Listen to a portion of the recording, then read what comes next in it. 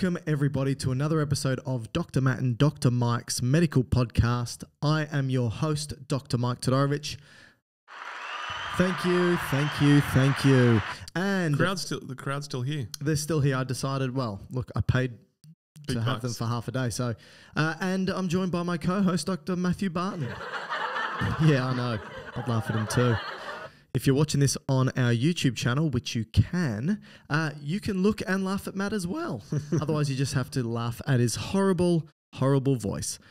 I and Matt together are senior lecturers of biosciences, which is anatomy, physiology, pathophysiology, and pharmacology to health science students. We help them understand how the human body works by going through various The human structures. body? Oh, sorry. Well, that's true, but systems and structures and things like that. And some of our best or best received episodes are those that cover the entire human System. body. But before we begin, I just want to ask, how are you? You good? Yes, I'm well, thank you. What's new? Well, you know that I had a daughter. Yep, that's old news, man. She's 7 weeks. No one cares anymore. Okay, yeah. damn it. Okay, sorry. That's it then. Wow. That's really all. Boring. Is she well? Is she good? Happy? She's well. Healthy? Yep. Plump? Plump. Good. They want to be plump. Yep. So she's gone through a couple of sizes already. Wow. Of clothing and nappies. Good on her. Good on her. No, it's good. It's all good. Wonderful. More busy. I'm definitely more busy. It eats your time up, Yeah, that's it for does, sure. it does. Yeah. So, well. But no complaints. Good. And no one would care. Yeah, well. What about you? Yeah, okay, thanks for asking. Yeah, I was just. Were you really fishing? Guys, stop it. Get out of here. My God. You were really fishing for that, weren't you? Sometimes I just need to be asked how I am. Hmm. I'm well. Well, I generally do that, but, hour and a half later, it's still going. Yeah, I do talk a lot. And I do talk a lot about me and, just how good and amazing. And anyway, I'm fine. Nothing new. But I'll tell you what I was doing. I was playing a video game the other day. I was showing my daughter one of the old video games that I used to play. And I was... Sonic the Hedgehog. No, Monkey Island. Did you ever play Monkey Island? Don't know what it is. LucasArts game. They made a number of them. They're brilliant. But I was talking to her about SimCity. Did you ever play SimCity? Yeah. All right. So I was thinking about SimCity, and I loved, you've got the mayor, which is like this deity figure. It's the overarching figure that controls the whole thing. And underneath the mayor, you've got the governments that can be controlled.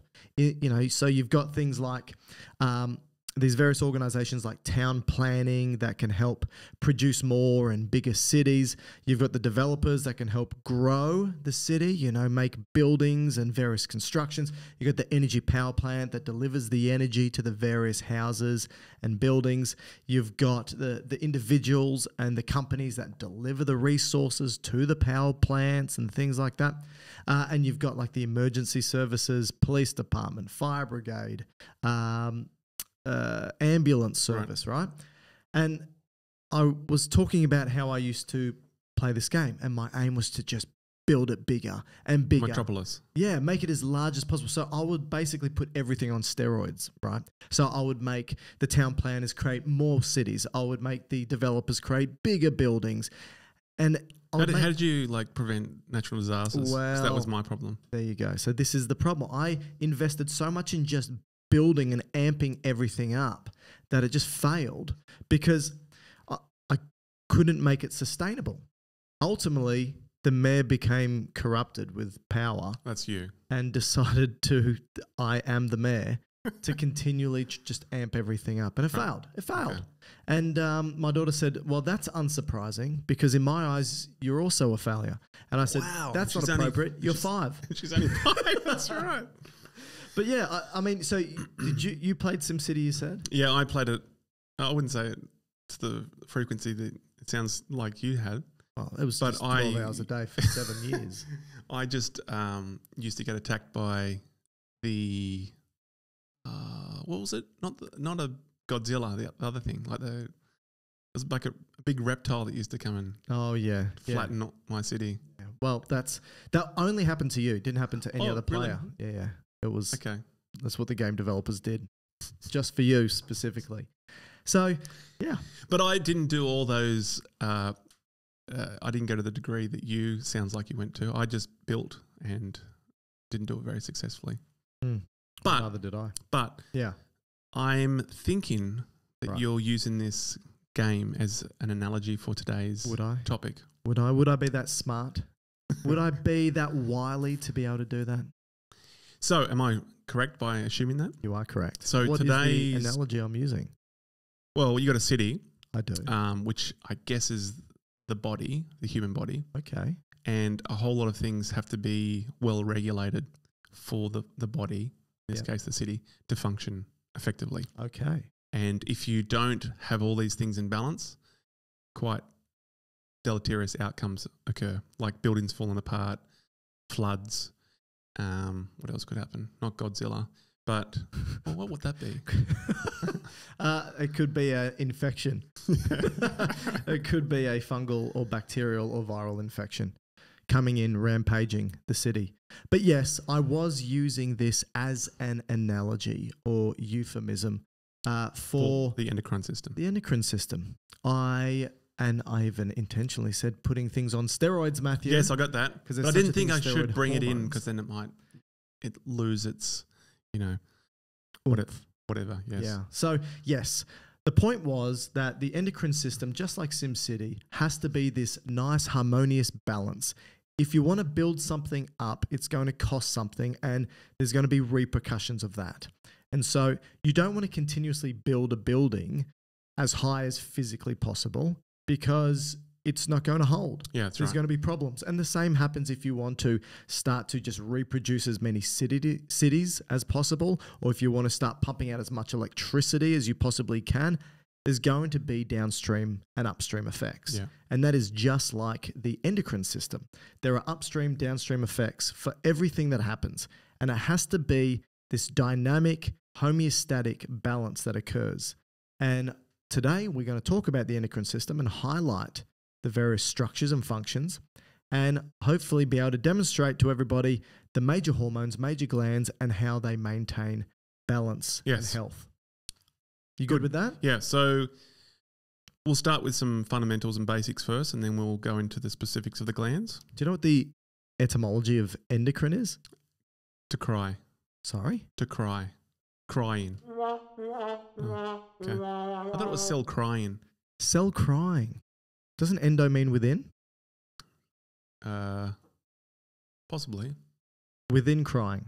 I think what it's referring to is structures that can release chemicals for itself. Okay. So hormones, which are the major chemicals released by endocrine tissue, are released into the local environment, but also the systemic environment. Yeah. And so it's basically like these glands are crying. They're releasing these chemicals because they don't release them into ducts. And I'm not talking about quack, quack, which I wish I had a drop right now to be able to press, but I'm referring to DUCTS. Yep. So if a structure releases a chemical into a duct, that's Like exocrine. like a salivary duct or a sweat gland or the pancreas. Yeah, perfect. That is exocrine, not endocrine. Yep. But in this case, endocrine is releasing it out into the open. Yep. So it can jump into various, let's just say the bloodstream or the lymphatic system and carry it to either local or distant areas of the body to have its effect. Yep. All right, let's jump back to the beginning. What do you want to start with? Well, I think firstly we'll just say that it's a communication system in the body because great. the body is made up of trillions of cells and they are distant away from each other. So to communicate and tell something a long way away to do something requires some degree of communication. Isn't the nervous system... Yeah, we did nervous system last week or fortnight. Yep. That was a form of communication, but that's a very fast form of communication and a very localized form of communication using And electricity direct. and direct. Yeah. So I think that's the major... they're the major differences, right? Is that the nervous system and the endocrine system, yes, they're both communication networks. They're both there to tell structures to do things. But the nervous system is a lot faster. Mm-hmm. It's direct and it's short acting. Yeah, on and off. Yeah. Yeah, and very localized. Did you say that? I didn't. I just said Okay. direct. So then if we focus now on the endocrine system, which is a system of crying to somewhat, there are a couple of fundamentals to bear in mind for all this system regardless of how we break it down. So the first fundamental is it's made up of glands or tissues that will do the excretion. The crying, mate. The crying, yep. Now, the tears is hormones. Okay. Which are just basically chemical messages. Yeah, so students will ask me things like, what's the difference between a hormone and a neurotransmitter? And the answer is, well, nothing. Nothing really. They're basically the same. It's just about the tissue that releases it and where it's released. Onto. Or into. Yep. Exactly right. So that then goes to the fundamental 3, which is just it needs a target organ or a target tissue. Right. And so I guess with those 3 fundamentals in mind. What are the 3 again? Gland or tissue that will do the excreting. Yeah. The hormone itself. What's the second one? The hormone itself. You got 3 fingers already up. So first one. The first one I gave gland and tissues. Okay. But that's one, isn't it? That's one. All right. Hormone, which is the hormone. messenger. Yep. And then the target tissue. So it needs a target. Okay. So they're the 3 things it needs. That's a gland, a hormone, and a target tissue. Yep. Right. Now, with that said, I guess I guess you could say somewhat historically, but I think the endocrine system, as in the systems of the body, was a fairly recent system to be discovered. So you mean like out of the cardiovascular system, respiratory system, it was more recent? Yeah, I think pretty much the turn of the 20th century was where significant advancements in the endocrine system was discovered. Well, I think one of the reasons why is because if it's very easy to have a look at the cardiovascular system. It's all connected. Digestive system, it's all connected. Respiratory, all connected. The endocrine system isn't connected, right? Yeah. Like the only connection between them is probably the cardiovascular system, a blood supply. But that is not in itself part of the endocrine system. So that's probably one of the reasons why. And our understanding of chemistry wasn't fully accomplished at that point, and possibly microbiology. I guess microbiology in terms of seeing well into small cells and knowing what the cells are doing. Yeah. But, an example, and this was a debate recently on Twitter, what should be the name of the pituitary gland, right? Right. And now my understanding of the etymology of the pituitary gland means to produce mucus or something like that, right? Yeah. Now, that would have been assumed probably centuries ago that when it was looked at, it did secrete a fluid that was probably mucously-like, but they wouldn't have known it wasn't snot. Yeah. They wouldn't have known chemically what was coming out of it, right? So it's kind of right, but they just didn't know what that mucus was, right? Yes. So they probably had an idea that there were these things like, the pancreas, the adrenal glands. I'm sure they definitely were discovered, but what they truly did was a bit unknown. Yeah. And it wasn't until they started to experiment with these glands, like chop them up and swallow them or something, or inject them into animals to see what they actually did. And, that's where you'd get to discover insulin or adrenaline or thyroid hormones just by going, here's something weird we don't know. Let's just crush it and inject it into a dog or a rat and see what happens to it. And you go, or pull it out, like, let's pull out the parathyroid gland and see what happens. And see what happens to the dog. Oh, it can't regulate its calcium well and it gets weird bones. They used to do a lot in dogs and cats, didn't they? Yeah. Pretty horrendous. But not anymore. Which is probably a good thing, I think. But following that. Yeah. So with the endocrine system, because I guess at least when I studied it, it was these discrete, organs, right? So hypothalamus, pituitary, adrenal glands, thyroid, pancreas even. But more and more now we're discovering that it's beyond just glands. Tissues can do it that aren't necessarily considered an endocrine gland. Yeah. So, like the pancreas, which is a bit debatable, but that's probably more exocrine than endocrine. Mm-hmm. The gonads, that's probably more for producing sperm or eggs than producing hormones, but they can do it. Known for that. Yeah. And then you have smaller amounts of tissue that does completely opposite functions, like kidney, right? So the kidney, as we know, its function is more to filter blood, but it can also produce chemicals that can be pushed out into the body, or maybe just local to the kidney, that will have endocrine-like effects. Yeah, I think we're pretty safe in saying that probably most tissues of the body would, by definition, secrete a hormone or a number of hormones, and it would secrete it potentially just very locally to act upon itself, or to act upon something within its close vicinity, or even release something to jump into the bloodstream and act quite distally or far away. And in actual fact, they're the three major ways that... It was actually four, but go with those three. Okay, so if a tissue releases a hormone that allows for it to act upon itself, we call that autocrine, right? If it releases a hormone to act upon its local environment, it's called paracrine. And then if it releases it into the bloodstream to act distantly... Because blood goes everywhere. What do we call that? Endocrine. Endocrine. But what's this fourth one? I think it's intracrine, which it doesn't even release it. It's just within its own cell. So it's not even released. It's just made, and then it acts upon an internal receptor. Yeah. And I guess a lot of... Do you have an example of that? I was meant to do that. See, it's just... Yeah, that's fair. That's fair. But that's more of a modern addition. All right. But that could be just all the internal signaling, which is interesting because once we talk about... But how can it be termed a hormone if by definition a hormone is a chemical that must be released into the environment? Otherwise it's just an intracellular chemical messenger. So I say to those people...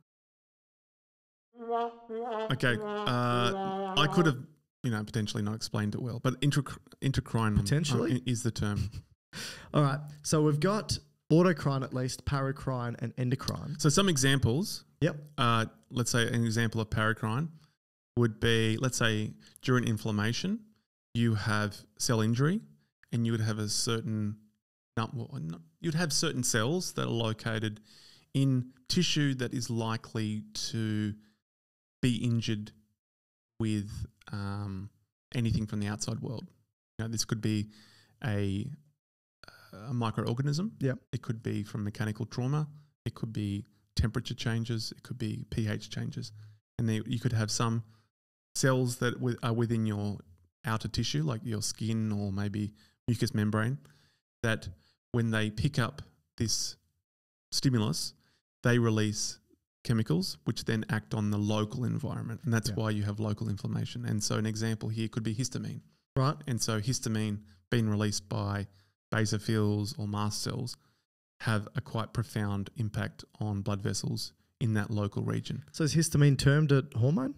Well, it's a chemical messenger. So this is, again, where we start to get the boundaries, the definition boundaries are a little bit blurred. Because an example of autocrine is interleukin-2 being released by the T cells. T cells. Right?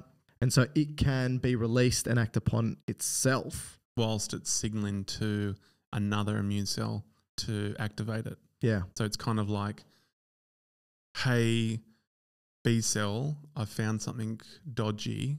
I want to communicate with you to tell you that there's something here that I want you to make antibodies for. Yeah. While I'm also going to act upon myself to just make more of me. That's right. So I can release more of me. So I start cloning myself because it's important that I'm, as a T helper cell, are going to regulate this immune response. That's right. And I mean, it's all in the name interleukin, between white cells. So the interleukins are the chemical mediators between the T and B cells, and also between T and T cells and B and B cells.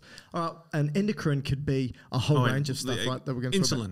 Insulin. So insulin gets released, and that's a good one because insulin gets put into the blood and in theory should go everywhere because it's important to allow glucose to enter certain tissue. Yeah. To bring the blood sugar levels down. The question we need to ask ourselves now is what can trigger or stimulate an endocrine tissue to release this hormone, right? Or a hormone. And so we spoke about three major ways that the hormones can work: auto, para, and endocrine. But there's also 3 different types of stimulus or stimuli that can trigger an endocrine tissue or gland to release a hormone. So the first one could be neural. So a neural stimulation. So you could have a nervous innervation, a neuron that basically speaks to a endocrine tissue and says, hey, release the hormone. Right. Got an example of this? Yep. The innermost part of the adrenal gland called the medulla. Yeah. So this has a cluster of cells that will release catecholamines, so adrenaline. I guess adrenaline. Is it noradrenaline as well? Yep. Okay. So this nerve will go there from the sympathetic nervous system and it will speak to this cluster of cells when you are having a profound sympathetic fight and flight response. And that tells those clusters of cells in the deep part of your adrenal gland to pump out adrenaline into your blood. So you got a neuron coming from the spinal cord speaking directly to your adrenal gland, and it says, hey, adrenal gland, release adrenaline. Yep. Release into the bloodstream, and let's have this whole body Huge. fight or flight response. Which is interesting because typically when we did this last podcast, but when we do the sympathetic nervous system, well, actually both parasympathetic and sympathetic, they're usually broken into 2 neurons, right? Yeah, yeah. And so sometimes when you study the sympathetic, this is always the outlier, right? So this is the only one. So when you say 2 neurons, just for the listener, if they haven't listened to that episode, let's just say the fight or flight system, going from the spinal cord to whatever organ it wants to affect to have a fight or flight response, let's say the heart, it's only 2 neurons. So it goes from the spinal cord to the sympathetic chain. The sympathetic chain, which then speaks to the second neuron. Which is usually a long one. And that long second neuron goes to the organ to have its effect. Such as the heart. And that seems to be, this global dogma, universal dogma for sympathetic and parasympathetic. They're both 2 neuron chains. Yep. But not in this case with the adrenal gland. So this one was always considered the outlier. So when I was in my undergrad and I was studying the sympathetic, parasympathetic nervous system, you'll be told, here's the anatomy, here's the 2 neuron pathway that you need to learn. But there's always there's one exception, and that's the adrenal gland. It only has 1 neuron going to it. So it's a preganglionic neuron, just that first one. That's right. But then when you learn a bit of embryology, you realize that the medulla is just the postganglionic neuron. So that whole cluster of adrenal medulla cells are just neurons. Really? Yeah. And well, there you go. They're just releasing again the neurotransmitter, which normally would just go onto the organ. Of course. But in this case, it goes into the blood. Isn't that amazing? Yeah. Love it. So it goes back to what you're saying about the neurotransmitter now becoming a hormone. Exactly. All right. So that's the neural stimulation.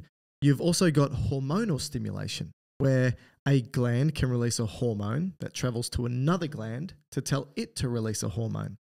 And there's a lot of examples of this, but the first thing I want to say is that the first gland that releases the hormone, usually the name of that hormone ends in the suffix tropic.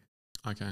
And that term tropic really refers to the fact that this is a hormone that's going to travel to another gland to tell it to release another hormone. Yeah. So as a listener or a student or a learner, when you see or hear that word tropic on the end of any hormone word, go, oh, that means this hormone is going to go to another tissue to tell it to release another hormone. Okay. And so examples of this can include the hypothalamus. It releases a bunch of hormones to talk to the anterior lobe of the pituitary gland, like gonadotropin, right? So gonadotropin, that travels from the hypothalamus to the anterior pituitary to release the gonadotropins. So you got gonadotropin releasing hormone from the hypothalamus, and it goes to the anterior pituitary to release the gonadotropins, which are more hormones that go to more glands to release more hormones, right? Yeah. So anyway, that's the hormonal. Now the last one, it depends on the textbook you read. It's a funny one. Yeah, it's called humoral, but... You didn't get that? Oh, I get it. Funny one. Sorry. Yeah, that was... Wait a second. There we go. Yeah. But it deserves both. No, they're not laughing because it was funny. So the humoral, like you said, it's an odd one because many current textbooks don't really refer to as humoral because it's referring back to the old term, the humours of the body, which is based in pseudoscience and not in science. The humours are Tell based... that to the Greeks. Tell that to the ancient Greeks. I would. I don't know how, but I'll say it to them. It's about having nutrients, pretty much it's nutrients, inside the bloodstream. And these nutrients are the stimulatory signals to tell a gland to release a hormone. So a great example of this is glucose. Yep. Glucose in the bloodstream goes to the pancreas, triggers the beta cells to release insulin. And now that insulin can go to the various tissues and have its effect to help bring that glucose into certain cells of the body. And that is the humoral response. So there's three: neural, hormonal, and humoral. Three different stimuli. And so the humoral is basically just the concentration of a molecule, really, right? Yeah. I think so that will impact. And so if you're... I think most of the time, it's a nutrient. And then it's feeding back on its own self. So if that goes in the opposite direction, then it will then usually shut off. And this kind of goes to the regulation of these. So you said how they're secreted. Yeah. But also we need to regulate them to not over-release. Yeah. And so usually the two ways that we do this would be a negative feedback loop or a positive feedback loop. That's important. That's how we maintain that balance. And so most of the hormones that we're going to be speaking about today is in negative feedback. So that means, again, we'll use insulin as an example. No, is that the best example? Well, it is kind of humorally. Yeah. How about the example I like to use, because it makes sense to people, is when people take anabolic steroids, and let's just say people are taking testosterone, right? And so if they take exogenous testosterone from a needle and inject it into them, if they're taking so much testosterone that it goes super physiological levels, so above normal levels, because of the negative feedback, if your testosterone levels in the body go up, that's going to negatively feed back on the tissues that make your endogenous testosterone. And like your gonads, for example. So you take a needle filled with testosterone, inject it, your gonads go, oh, I've got heaps of testosterone here. I don't need to make any negative feedback. It switches off. But because your testes need to make that testosterone, and part of their function for growth and development is to create testosterone, sometimes the testes in themselves can change their size. Yes. Right? They can shrink a little bit because those cells that make the testosterone can atrophy. Yeah. Right?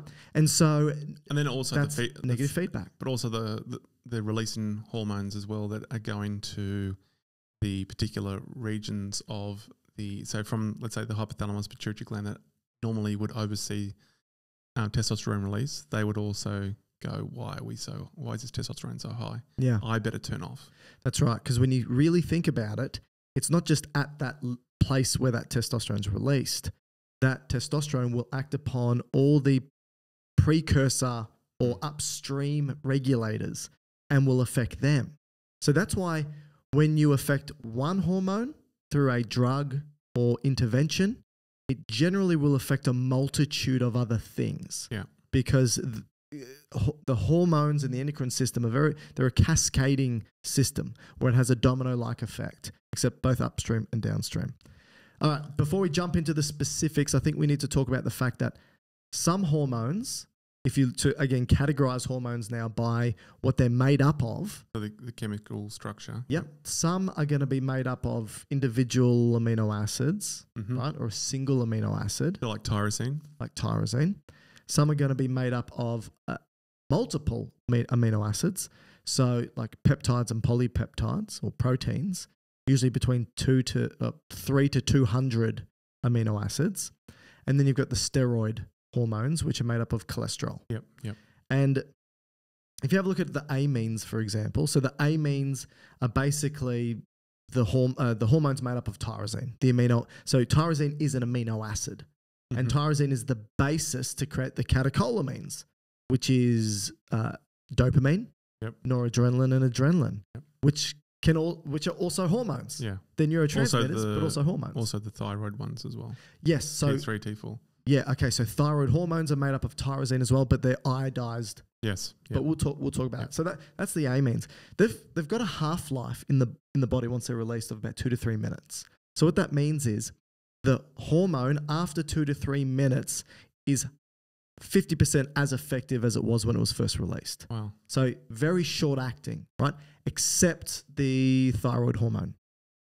When we talk about the amines, the thyroid hormone has a half-life of between half a day and 7 days. Right. So for whatever reason, it could be because it's iodized. It could be because T4 is sort of like a stored version of thyroid hormone. It has a longer lasting half-life. If you look at the... I wonder also, isn't the T3, T4 carried on a carrier molecule as well? Would that impact the way it's Maybe. degraded? Yeah, I'm not sure. But I know most tissues have receptors for them and many of the tissues can actually, in a way, store them themselves. The polypeptides. Mm-hmm. So this is between 3 to 200 amino acids. This includes things like insulin, glucagon, adrenocorticotropic hormone, even like gonadotropins, like luteinizing hormone, follicle stimulating hormone. They're all polypeptides. Yeah. So multiple chains. Their half-life is between 4 to 40 minutes in the body. So again, not super long. And some of them have carbohydrates attached to them, some of the polypeptides. So for example, the luteinizing hormone, follicle stimulating hormone, this is what we call the gonadotropins. So these are the hormones that have their effect in the sex cells or the gonads of the males and females. They have carbohydrates attached to them, and that changes the way that they bind to receptors, but also changes the way that they're targeted for degradation. Okay. Well. And then finally, the steroid hormones and the protein hormones together have a half-life of between 4 to 170 minutes. So they tend to last the longest outside of the thyroid hormones. The steroid hormones are made up of cholesterol, and this mainly happens in the cortex and the gonads. Right. Yep. And there's 2 major categories of steroid hormones. So you've got the corticosteroids, so they're the ones made in the cortex of the adrenal gland.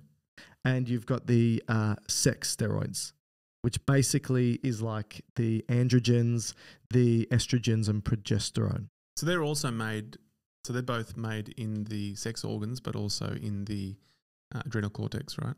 Yes, androgens. Yeah. Yes, absolutely. Now, we'll talk about the specifics of the corticosteroids when we get to the adrenal gland.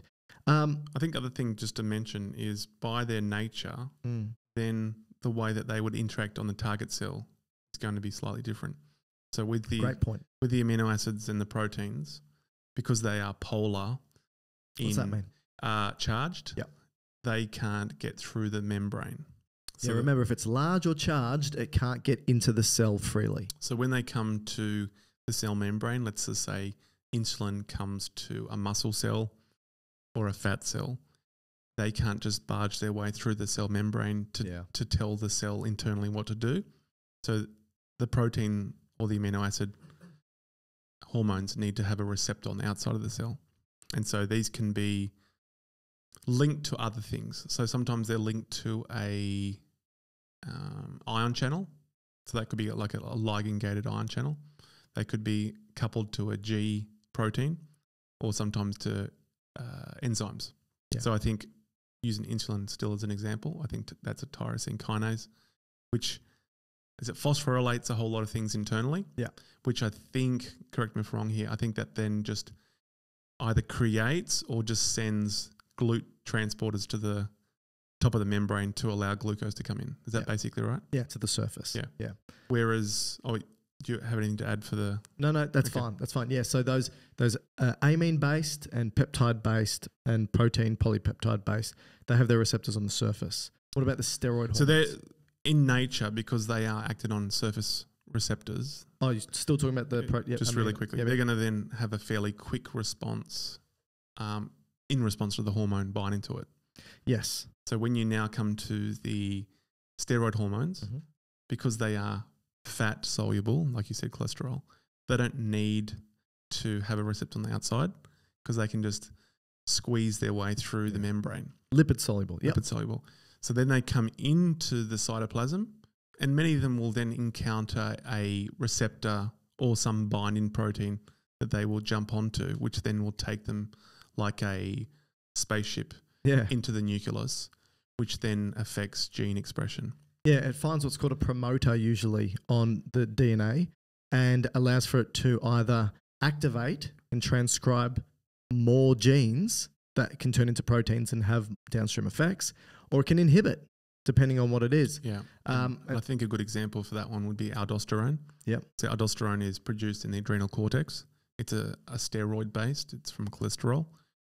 And so when it leaves the adrenal cortex, it will travel to the kidneys, I think primarily to the distal convoluted tubule, go into those cells that are lying in the tubule and changes the gene expression and makes more sodium potassium pumps. Yeah. And so that then changes the way that those cells handle salt, or should I just say sodium and potassium. Yep. And that then allows more reabsorption of salt back into the water, back into the blood, and therefore more water goes with it. And that's pretty much the function of aldosterone, is to hold on to salt and hold on to water. In the body. Don't let it pee out. Don't pee out sodium. Don't pee out water. I'm dehydrated. My blood volume's low. Bring it back into the body, and that's how it works. All right, so we've covered that. Now I think we can get into the guts of it, and we can start talking about if we talk about my SimCity analogy, we've got to start talking about the mare. We're going to talk about Mayor Quimby. We're going to talk about I did not. So we're going to talk about the mayor, and the mayor in this case is the deity overriding figure that controls the whole city. And in this case, it's the hypothalamus. Right. Matt, very quickly, where is the hypothalamus? All right. So in the brain. That's how you can say it. All right. No. Is there another way that you'd like to describe it? Well, the region I guess you'd put it in is a diencephalon. Yeah, that helps everyone. I'm just trying to think the quickest way to get there. Probably with an ice pick through your nose. There you go. That's actually how you do it. Okay. Corpus callosum, the top. What's the knee? The genu. Right. You can't describe it by using more technical, complex terms. Basically, it is if you take the brain, under the brain towards the front, you've got the hypothalamus. It is a little out-pocketing, little projection that you'll see, and it's a tiny little innocuous-looking structure. Below the thalamus, which are the eggs of the brain. Yeah, that helps people as well. So the hypothalamus, its job is the mayor. It is the master regulator of the endocrine system. The endocrine system. So, all right, the hypothalamus has a projection underneath it called the pituitary gland. Now, the pituitary gland actually has two lobes associated with it. Very interestingly, these lobes have different embryological origins. Very quickly, the anterior lobe, also known as the adenohypophysis, which means gland under the hypothalamus, it originated not from the brain. No. It originated from the ectoderm, from the roof of the mouth. What's the name of the pouch? Rathke's? Rathke's, yeah. So Rathke's pouch are at development. So basically, it came from non-neural tissue and projected up to attach to the hypothalamus. Correct. The posterior lobe of the pituitary gland is a projection of the hypothalamus, so it's neural tissue. And the reason why we're highlighting this is because the way that the hypothalamus speaks to these two aspects of the pituitary gland is different. Right. So for the posterior, which is simply an extension of itself, it's just got neurons that connect So it they're to basically just neurotransmitters. That's right. Yep. For the anterior, because it had to connect to itself, it has a bloodstream that connects the two. Yeah. So if we start with do you want to start with the anterior or posterior? We'll go posterior because there's only two hormones in there. All right. So because the hypothalamus connects to the posterior pituitary through neurons, the posterior pituitary, also known as the neurohypophysis, it doesn't produce its own hormones. The hypothalamus produces it for them, transports them down those neurons. Down the axon. Down the axon, and says, hey, posterior pituitary, store these for me. I'll tell you when it's time to release them. So just vesicles of neurotransmitters sitting at the end terminal, and instead of going into another neuron or another structure, it then just gets put into a blood vessel, which goes to the whole body. Yeah. But it needs to be stimulated to be released from the Correct. posterior. And so it's still the hypothalamus, the mare, that tells it when it needs to release it. Now, these two hormones are oxytocin and antidiuretic hormone. Yeah. Or vasopressin. In the US, vasopressin. Because we don't call it vasopressin here No. in Australia land. All right. So start with oxytocin. So oxytocin is... Sounds like a washing detergent that too. you'd put into like to get stains out. Yeah. I wonder how good oxytocin would be getting stains out. All right, let's. So when my wife was pregnant, Embryo. Oh, sorry. no, pregnant with a developed embryo after about 41 weeks, A fetus. right? A fetus. Well, my daughter at about 41 weeks, it was time. 41. Yeah, it was overdue. Yeah, well cooked. So we had to go into the hospital, and my wife needed to become induced. Oh, okay. So they do a couple of things. So first you can sort of like tickle Stretch the and cervix. sweep. Yeah, stretch and sweep, which basically irritates the cervix, right? Yeah. You can put some prostaglandins on there, which we know from previous podcasts. Prostaglandins do a whole bunch of stuff, but they can irritate the area. And that's sometimes why they recommend intercourse. Yes. It's because semen has prostaglandins in it. Well, the prostate gland produces prostaglandins. Yeah. And yes, that semen could potentially irritate the cervix and say, it So is like time. little submarines bashing into the cervix. That's right. Anyway, so we tried that, the prostaglandin gel, the prostaglandin gel. Keep it PG. Yes. It didn't work. So my wife went on an oxytocin drip. And so this highlights quite nicely some of the functions of oxytocin. Oxytocin can tell the uterus to contract. She fell in love with you again. All right, so oxytocin, she needed to fall in love with me in the first place. Oxytocin has people recognize it for having two main roles. The main role that you ask someone down the street, hey, what's oxytocin do? They go, oh, it's the love molecule. And Which is true. Well, in a way, it's true. Mm. It is a relationship or bonding Yeah. molecule. It's not about just positive relationships. Oxytocin can solidify negative relationships as well. In humans, yes. Yes, But I think animals is much more bonding. probably right. Yeah. We, 'Cause can I just add a story here? okay. My dad, he grew up in a sheep farm in New Zealand. Okay. Did he fall in love? No. Anyway, he Could I do that? he would say that when it is lambing season, which I think is Is that what it's called? Lambing season? which is, I think is the end of winter. Right. I think. Anyway, it doesn't really matter. Occasionally, what would happen? Mothers. Some of them came out and they had his eyes. Mothers would die in the birthing process. Oh, no. Well, I'm And- glad that came off the back of what I said. That's and horrible. I forget that. It doesn't matter. Okay. So basically, what happened was there were sometimes lambs that didn't have a mother. Okay. And so what they would do. Wait, as in the mother gave birth to the lamb and then passed away for whatever Yeah, reason. Okay, yep. And so there would be lambs that needed caring. Right. And so what they could do is a couple of things. They could either get all the afterbirth and rub it all over the lamb, Right. and then from another mother who's given birth, and that smell. Oh, you take the afterbirth of another Yeah, infant Yeah. that mother gave birth to Yeah. and put it on this quote unquote foreign infant. Correct. And then the mother would smell it and think it's its own. Yeah. Right. Or sometimes also what would happen is if a mother has rejected her own lamb, Yep. what they would do is if there had been a lamb that had died, they would kind of put the coat on, so that almost skin it, and they put that on there, and then the smell would allow the mother to accept the Whoa. lamb and not reject it. Wow. But I think in more recent times they are just using oxytocin. So if they've done experiments, again, I think mice and rats, where if they were just to artificially inject the mothers with higher amounts of oxytocin, they would start nesting, and then they would accept offspring that aren't theirs.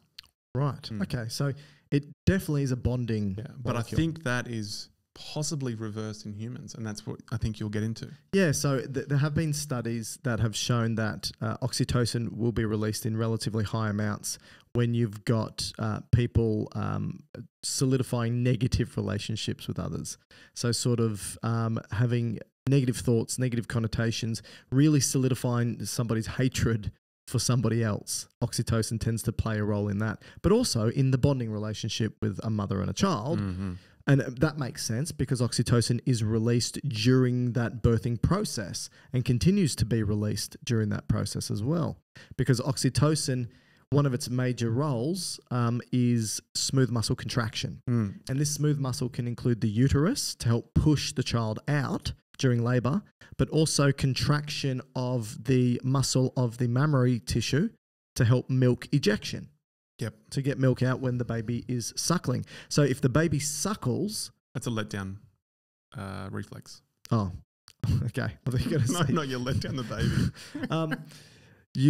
So when the baby is suckling at the nipple, that stimulates to the hypothalamus. Neurologically, the hypothalamus will stimulate through that neural innervation the posterior pituitary gland to release oxytocin, and that contracts the muscle tissue surrounding the milk. Yeah. The milk is ejected, and simultaneously the release of that oxytocin at the time of breastfeeding solidifies your relationship with the infant. Yeah. So it's this twofold, effect. And I guess in these examples that you provided, they would be positive feedback.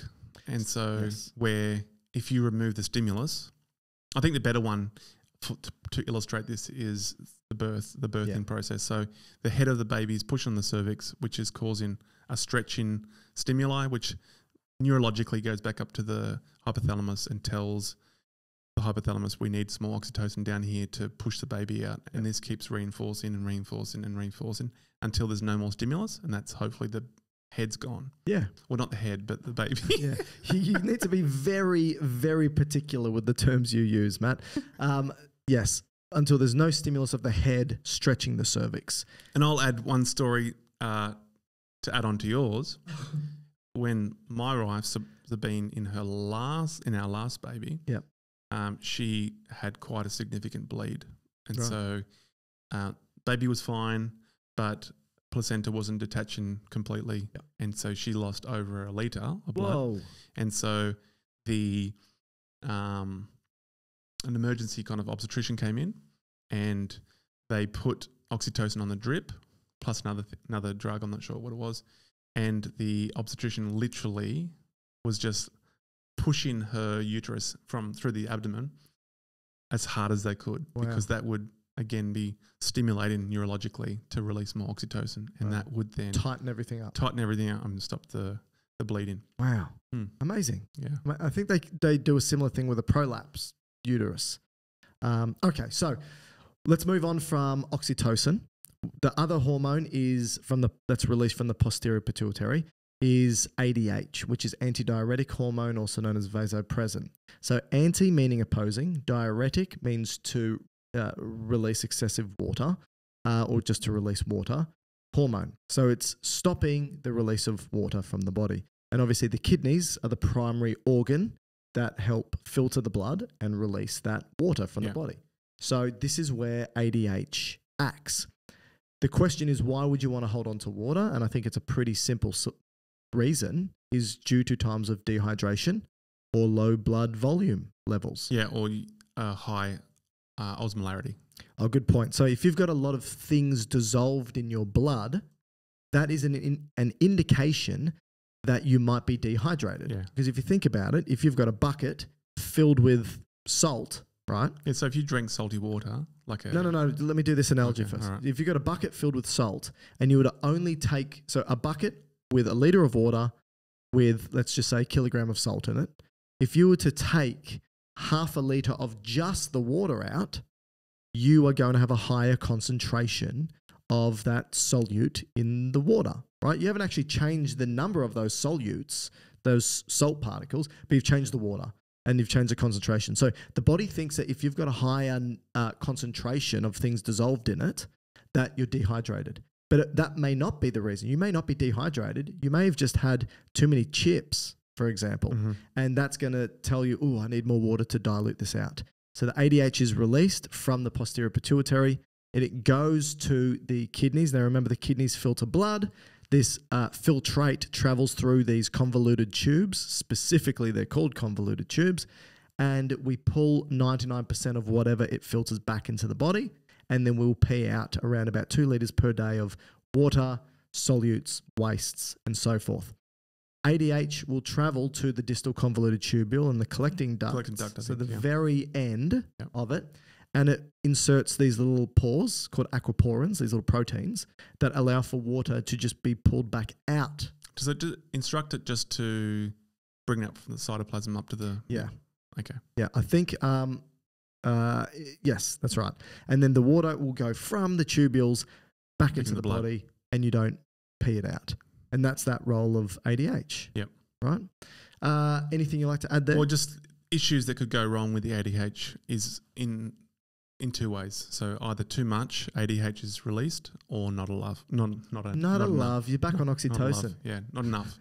So these two conditions would be if you're producing too much ADH, that would be syndrome of inappropriate ADH. Yep. So that could be from head injuries or brain surgery or something. Yep. And that causes a hypersecretion of ADH. So too much holding on to water. Yep. And so then the person would retain too much water. Yep. And then they'd have those osmolarity fluctuations. Yeah, and you could have a lot of neurological effects if your ions are not in the right concentration. And then the opposite one is a form of diabetes, but it's diabetes insipidus, which means... Don't know. Watery? Something like that. The amount of times that we've... Because mellitus is honey. Yes. Diabetes means like to pass or to siphon. Insipidus, I'm thinking is clear or... Yeah, it doesn't matter. But essentially in this case, because you're not producing any ADH... Tasteless. That makes sense. Yeah. Because diabetes mellitus means taste sweet. Diabetes insipidus means it has no taste. So it's saying, oh, it's not a glucose thing. It's not a pancreas thing. It's because diabetes was originally defined by the fact that the person with it passed a lot of... Polyuria. Yeah, passed a lot of urine. And so this is also passing a lot of urine, so they called it diabetes, but it's totally separate origin. It's got nothing to do with glucose, nothing to do with insulin, nothing to do with the pancreas. Correct. Yeah. And so in these individuals, you could be passing up to 20 litres of urine a day. Oh, and so then you have obviously dehydration issues. Absolutely. Yeah. All right. Okay, now let's talk about the anterior pituitary. This is, like I said, also known as the adenohypophysis. It does produce its own hormones and stores it, but still waits for the hypothalamus to tell it to release those hormones. But because we said that there's a bloodstream called the hypophyseal portal system that sits between the hypothalamus and the anterior pituitary, it means the hypothalamus needs to release its own hormones to travel through that bloodstream to stimulate the anterior pituitary. Yeah. So this is a hormonal stimulus. With the posterior pituitary, that's a neural stimulus, right? We spoke about those because we're very good at preparing you to understand what we're talking about. Hopefully. All right. So there are 6 hormones that are stored and released by the anterior pituitary. Those. Oh, actually. Oh, okay. How is your analogy here now? Yeah, well. Are you going to bring this in? Maybe later. Oh, Maybe later. So we'll get there in a sec. The anterior pituitary has 6 hormones. Let's talk about those hormones first. You've got adrenocorticotropic hormone. Horrible name, but it actually tells you exactly where it does. So adrenal gland, cortex of the adrenal gland, tropic, to grow, or to stimulate, to tell that to do something, next gland to release its hormone. So it's going to the adrenal gland, the cortex specifically, to tell it to release a hormone, and it can stimulate the release of a number of hormones. But let's talk about that when we get to the adrenal gland. So that's ACTH, adrenocorticotropic hormone, number 1. Number 2, growth hormone.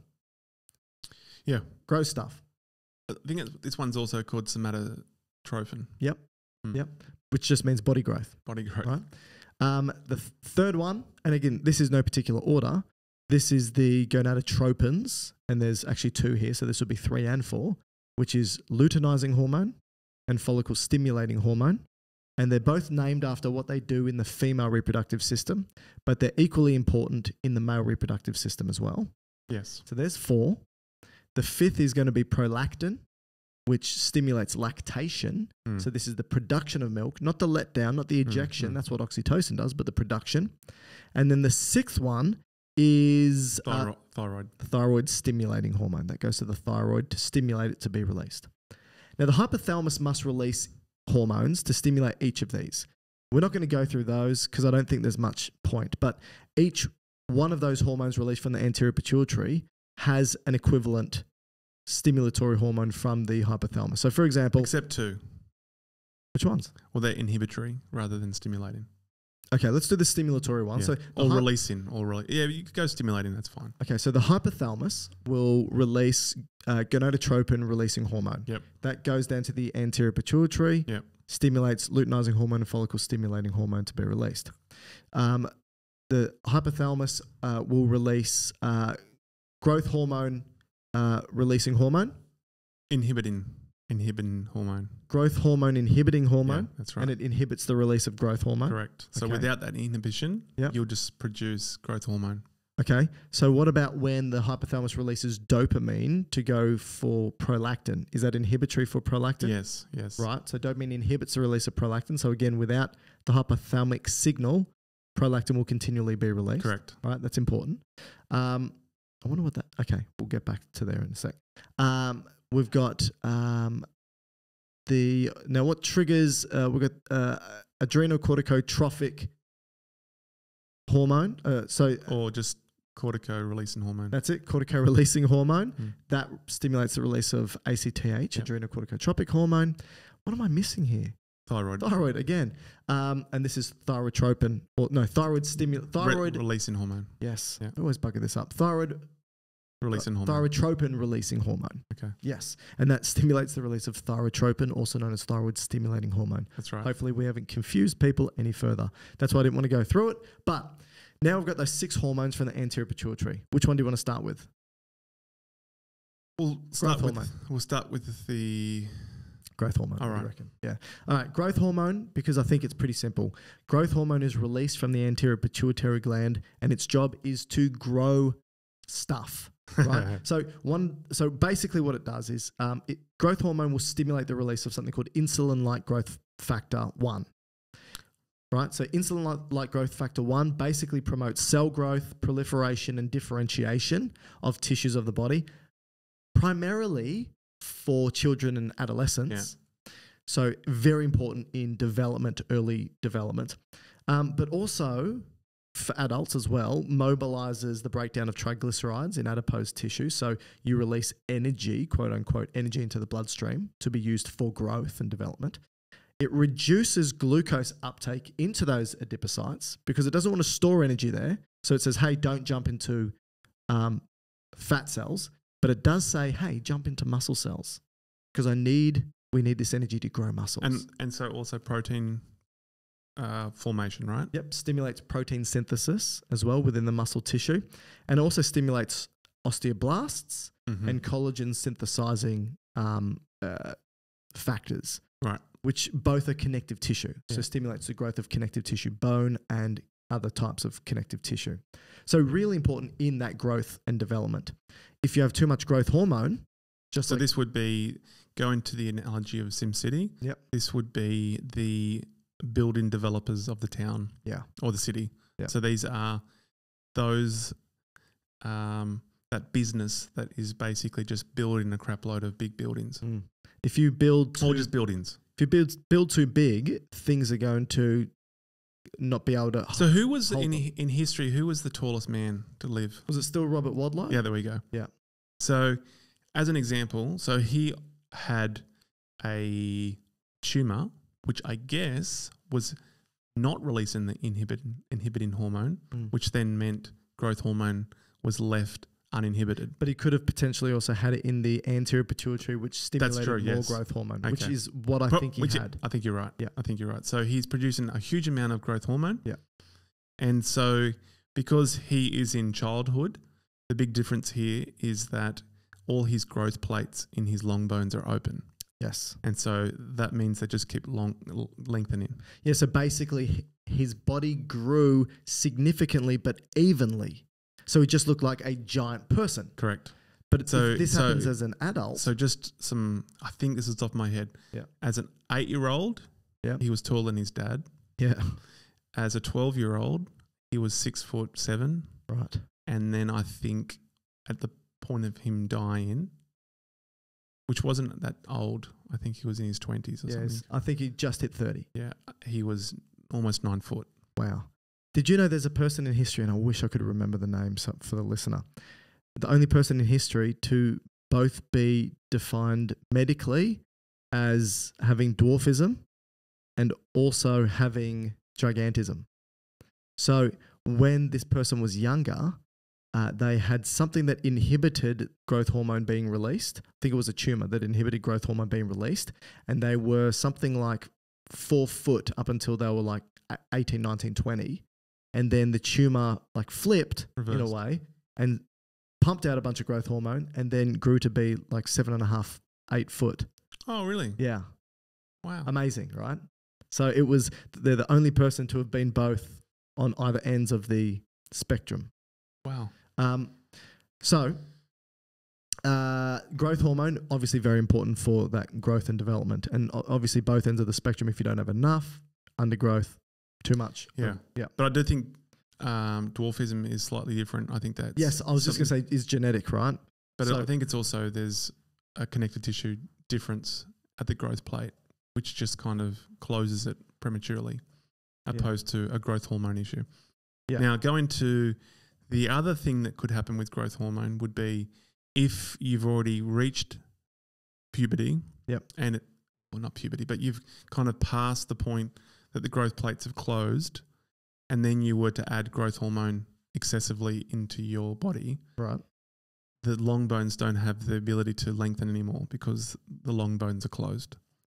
Right. And so what happens is the growth hormone, if you're looking at the bone side of things, it will only allow growth at the tips of the bones. Yes. And this is what the term actually means. Acromegaly. Yeah. Agro means, or acro like acromion. Yeah. The tip. Acromion's the tip of your shoulder, but the tips, so the tips of your bones will grow. And so this is where these individuals get really big hands and jaws, protruding jaw. Yeah. Like eyebrow ridges. I think maybe their forehead. Yeah. They develop it that way. So if this goes back to your city analogy, this would be kind of inappropriate development that is kind of not just tall, but the building structures grow outwards, which then make it quite dangerous. Yeah, exactly. So hypo and hyperpituitarism is, I believe, what this individual had. Both hypo in the early stages and then hyper in the later stages, leading to undergrowth hormone and overgrowth hormone.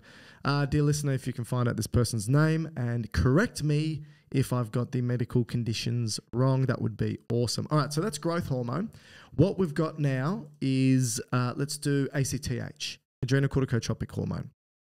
This hormone is released and travels to the adrenal gland, specifically the cortex, which is the outer few millimeters of the adrenal gland, and stimulates the release of cortisol and aldosterone. Mostly cortisol. Yeah, because aldosterone release, because this is the interesting part. So when you go to the cortex of the adrenal gland, the precursor for all these three hormones, which are going to be aldosterone, cortisol, and the androgens, they're all cholesterol based. Okay. Now, it almost works in a way that cholesterol kind of comes in at the top and like a percolator, as the cholesterol's getting modified, it's kind of filtering through the cortex and going deeper, right? Right. And so what happens is as they're kind of getting modified, they leave out of the cortex at different points. And so whatever's left is there that's for availability to make the next one. And then in a way. Yeah. And so the cholesterol gets modified kind of into precursors of progesterone. Right. Okay. And then that can be modified by a number of other enzymes into aldosterone.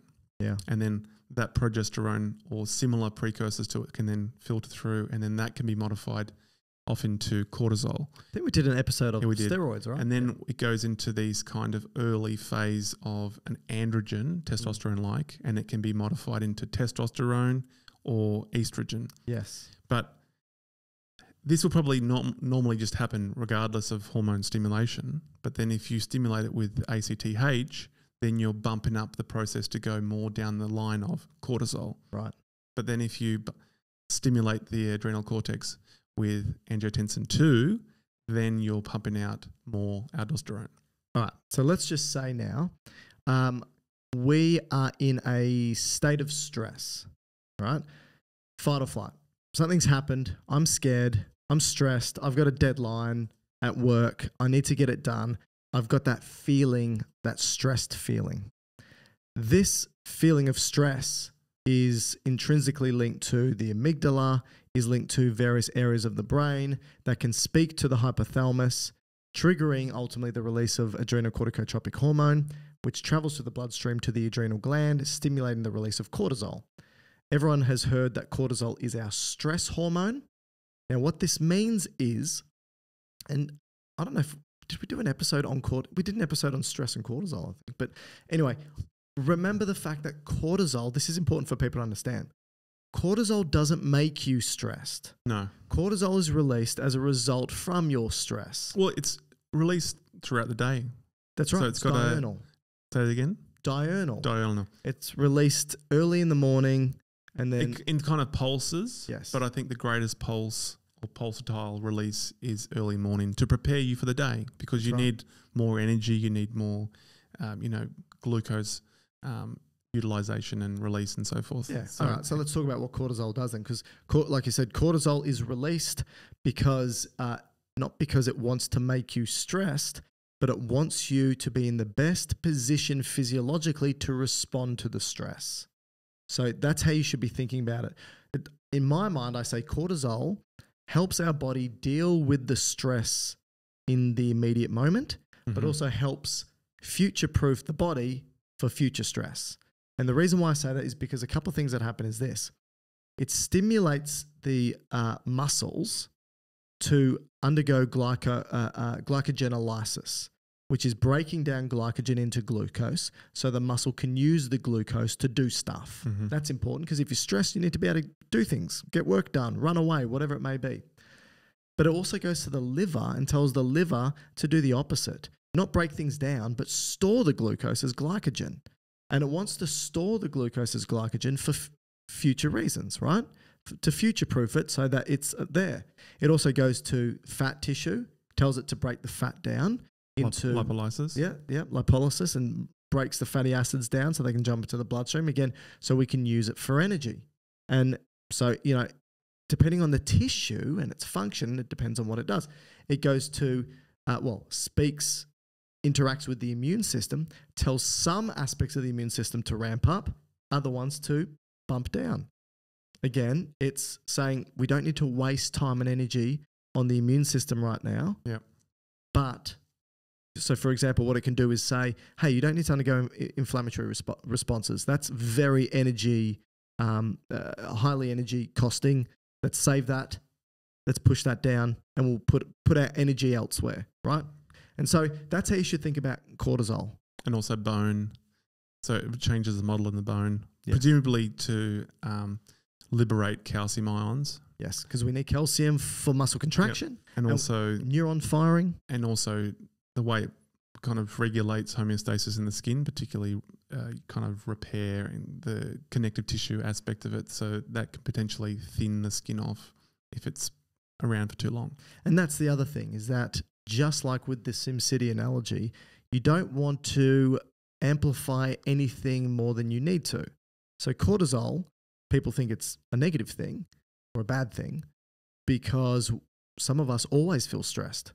Therefore, the cortisol release for too long can actually significantly modulate the immune system to the point that we can get sick. It can significantly impact our bones, and we can actually get more brittle bones. It can significantly impact the way that we deal and handle glucose, and you could possibly alter your insulin sensitivity and get metabolic disease and so forth. So this is the reason why. It's not because insulin's doing anything wrong. It is such a wonderful hormone and is required, but it's required to help us deal with stress in the moment. And that's important. And that's because of ACTH, a moment. So welcome back. We've spoken about ACTH, adrenocorticotropic hormone, the fact that it's released from the anterior pituitary gland in response to the hypothalamus stimulating it, and the fact that it travels via the bloodstream to the adrenal gland, specifically the cortex, to stimulate the release of cortisol. And we spoke about the effects of cortisol. But there are other important functions of ACTH that I think our dear listener needs to be aware of, Maddie. But also the adrenal gland has a number of other hormones that it releases that we should probably touch upon. So firstly, I want to say that ACTH is actually produced, interestingly, from this sort of pro-hormone. And this is called pro-opiomelanocortin. Pomps. Sorry? Pomps. That's right. Or POMC. POMC. Yeah, pro-opiomelanocortin. Interestingly, it's basically a molecule that gets chopped up to produce big ACTH. peptide, right? Big peptide. Chopped up produces ACTH. It also gets chopped up to produce something called MSH, specifically alpha MSH. And that's a melanocyte stimulating hormone. And its job is to stimulate melanocytes. What do melanocytes do? They provide the reason why Matt doesn't know is because he doesn't possess any. Yeah, that's right. Well, I do have them, but they're just not very efficient. Yeah, So I mustn't have this hormone at all then. That's right. They stimulate these melanocytes to produce pigment, and this pigment... Molecular sunscreen, Michael. You could call it a molecular sunscreen. I call it an Melanin. umbrella for the cell and melanin. And that's what MSH does.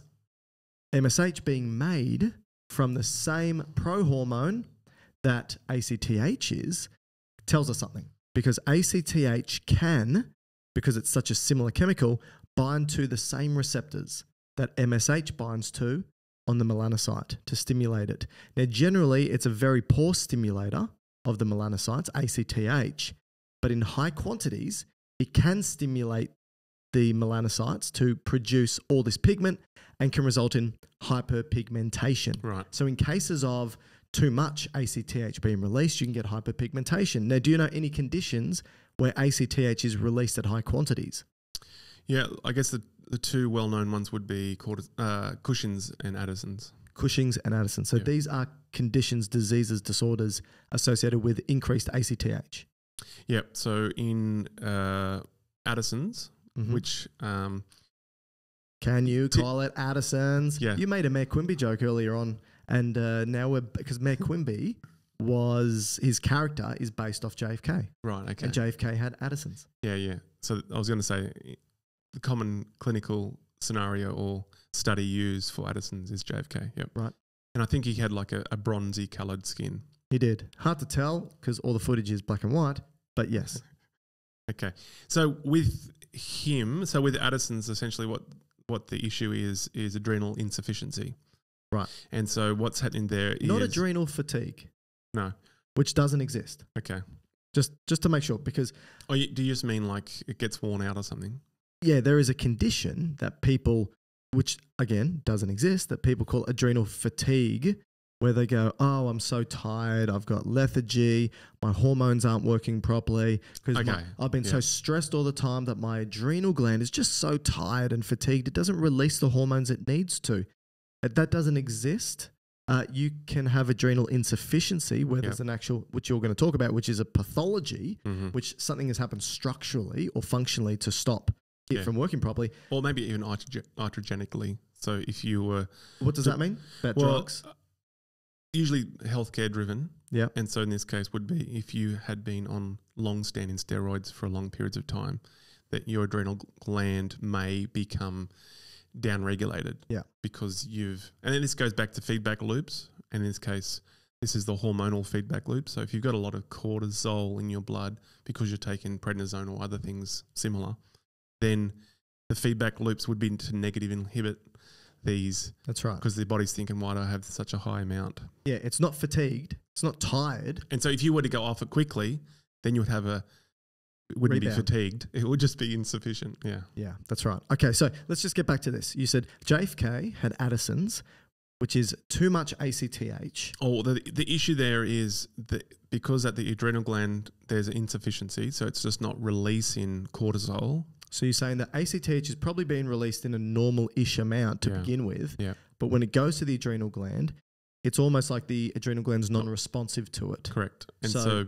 as we know with the feedback loops, if there's no cortisol to feedback negatively to the hypothalamus or pituitary gland, therefore it's going, we need some more, obviously. And so it just keeps ramping it up, and so high ACTH. So it's not a problem at the pituitary or hypothalamus. It's a problem with not picking it up properly. So in Addison's, they don't have enough cortisol, and so you're going to see downstream effects of not having enough cortisol, I assume. Yeah. So what could that potentially be? Well, I guess if you just go to what cortisol does, and we spoke, it has the metabolic effects. Yep. So it would, what's the term? Not utilize, but release from various locations in the body for glucose to be available. Yep. Immune function, vascular function, other things in the kind of stress response. And so if you're not, and then possibly the earlier stages of how cortisol is made is aldosterone. And so you're going to have similar, because if you've got a insufficiency of those two hormones, cortisol and aldosterone. Which ACTH can stimulate both, can't it? Well, more so cortisol. Yeah, mostly cortisol, because aldosterone, which we'll get to, is more driven, release is more driven by angiotensin 2. Yep. But because the ACTH would drive the cortisol, which then drives the precursor, it would still feed back on aldosterone release. Yeah. And so presumably a person with Addison's would have issues with both the cortisol not being high enough and also aldosterone. So that would be fluid balance. Yeah, so they can have hypotension, right? So basically you can say that Addison's is a hypocortisolism, right? Yep. And so they don't have enough cortisol. And like you said, cortisol is important for mobilizing the glucose into the bloodstream for us to use for energy. So if that's not happening, then you may be fatigued, low on energy. And also going with cortisol, which we spoke about, that it kind of sensitizes the body to the catecholamines. So the fight and flight. Not to say that you want to be in a fight and flight response, but it just makes it more sensitive too. So keeping your heart rate, blood pressure, all those kind of things responsive to those hormones. Yeah. That would be an issue as well. And so because that ACTH, so again, low cortisol, the effects in Addison's is going to be low cortisol. Again, weakness, you're going to have dysregulation of your blood pressure, you're going to have dysregulation of your immune system. And sugars. Sugars are going to be off, all that type of stuff.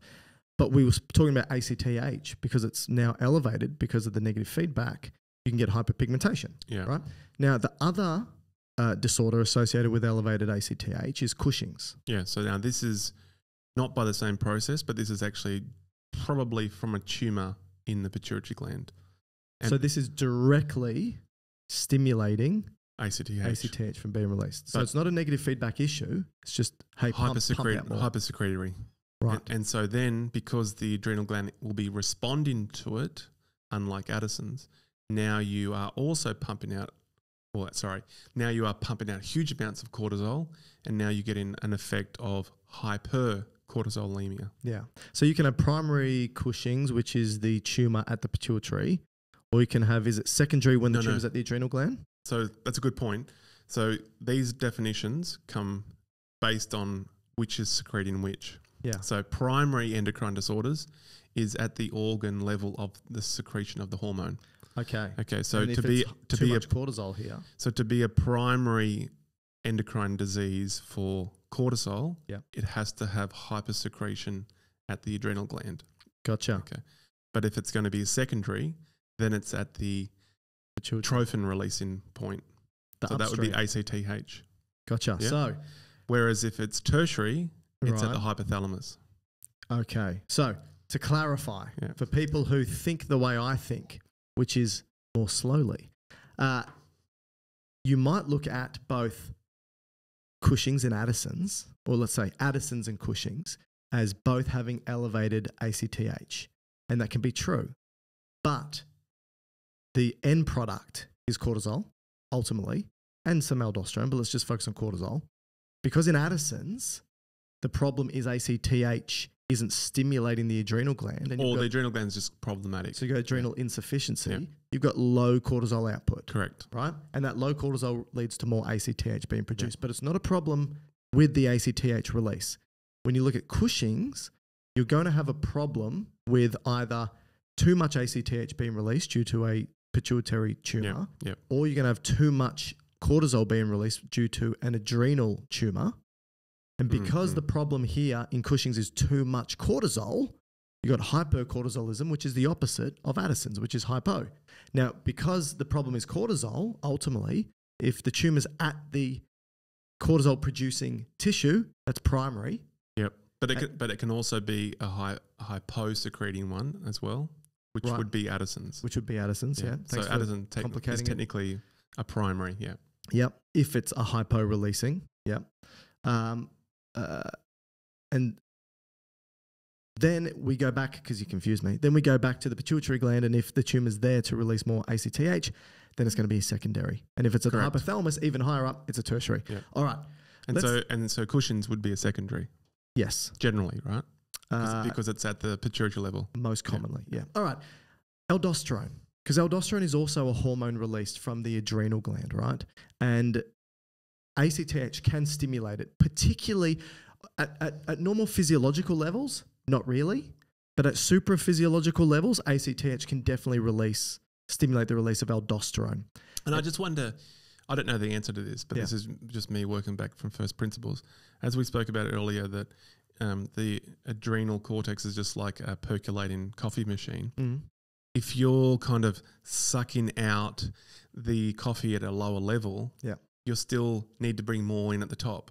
And so therefore you're going to, by default, produce. And which did you say was produced first, the cortisol? No, the aldosterone. Okay. Yeah.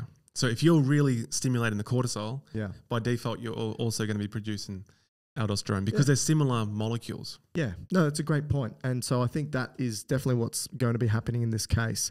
So when you've got too much ACTH being released, aldosterone is released. But let's just talk about... But also just a tumour in the adrenal gland in the cortex. But let's talk about, before we go into disease disorder, to release all this aldosterone.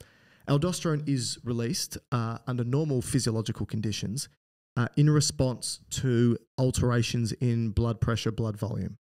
And so aldosterone is truly there as a way to maintain our fluid balance. And so if, at the end of the day, the way I think about it and the way I talk about it with my students is that your blood volume is intrinsically linked to your blood pressure, and your blood pressure must be maintained at around about 120 systolic over 80 diastolic. And this is, the nice, good, roundabout perfect pressure to be able to deliver enough blood to the tissues of our body to feed it so that we survive. That's why we need a pressure, because it's the pushing force to say, here you go, organs, here's your oxygen, here's your glucose, here's your gases. But the thing is that if your blood pressure drops and your tissues don't get perfused, well, there's a bit of buffering capacity. Your blood pressure can drop lower and it can still get that stuff. But the problem is at your kidneys. Because if your blood pressure drops to 80 systolic, then you're not going to be filtering as much blood. And you need to filter the blood to get rid of all the metabolic waste and byproducts. Yeah, so, and that's important because very quickly, if you're not filtering enough blood, those products accumulate, you get sick very quick. So your kidneys are probably very sensitive early on to changes in blood volume and changes in blood pressure. So they have evolved mechanisms to control blood pressure and blood volume. And so blood volume, blood pressure drops, your kidneys release renin, it undergoes the renin-angiotensin-aldosterone system. We've done a whole podcast on that. Ultimately, it releases something called angiotensin 2. Angiotensin 2 is the trigger to stimulate aldosterone release from the adrenal gland. So that's telling us that primarily aldosterone doesn't get released, unlike all the other hormones we've spoken about today, from the hypothalamus and pituitary. It's mainly a kidney-controlled response. Angiotensin 2. It releases aldosterone, travels back to the kidneys, specifically those nephrons that do the filtration.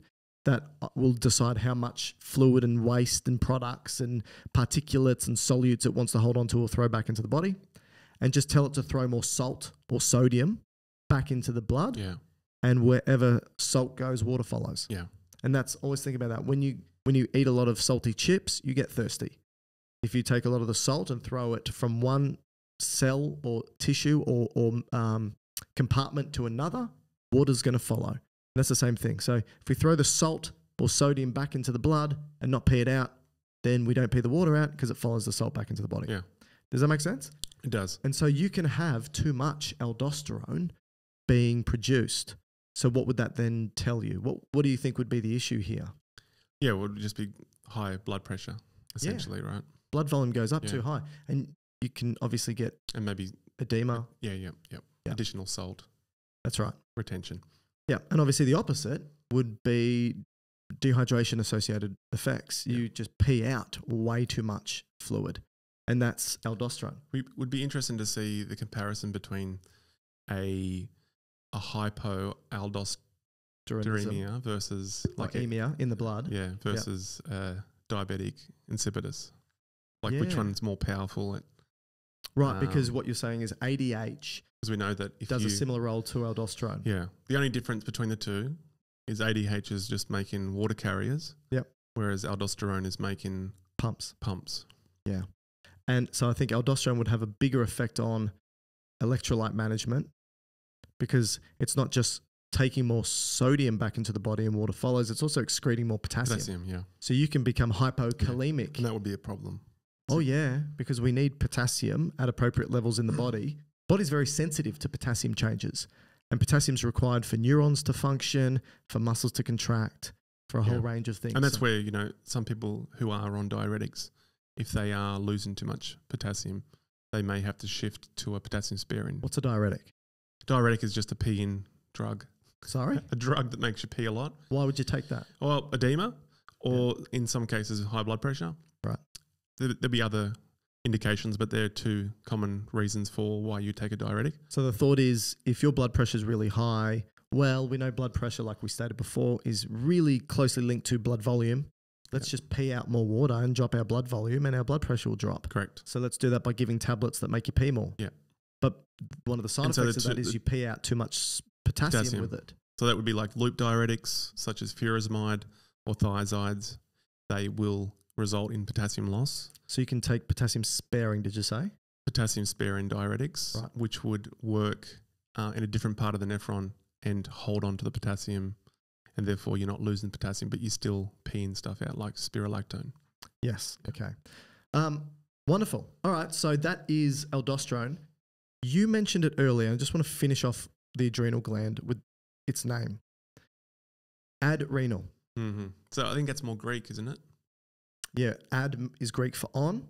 Renal is kidney. Whereas I think the Latin would be epinephron. Epinephros. Yeah. So epi meaning around or near to, nephros being kidney. Hence why adrenaline is produced from the kidneys and epinephrine is also produced from the kidneys, and they're synonymous. Yes. It's just that in Australia, where we say things correctly, we say adrenaline, and in the US, which is interesting, where they've got those funny accents in the US, don't they? Howdy, partner.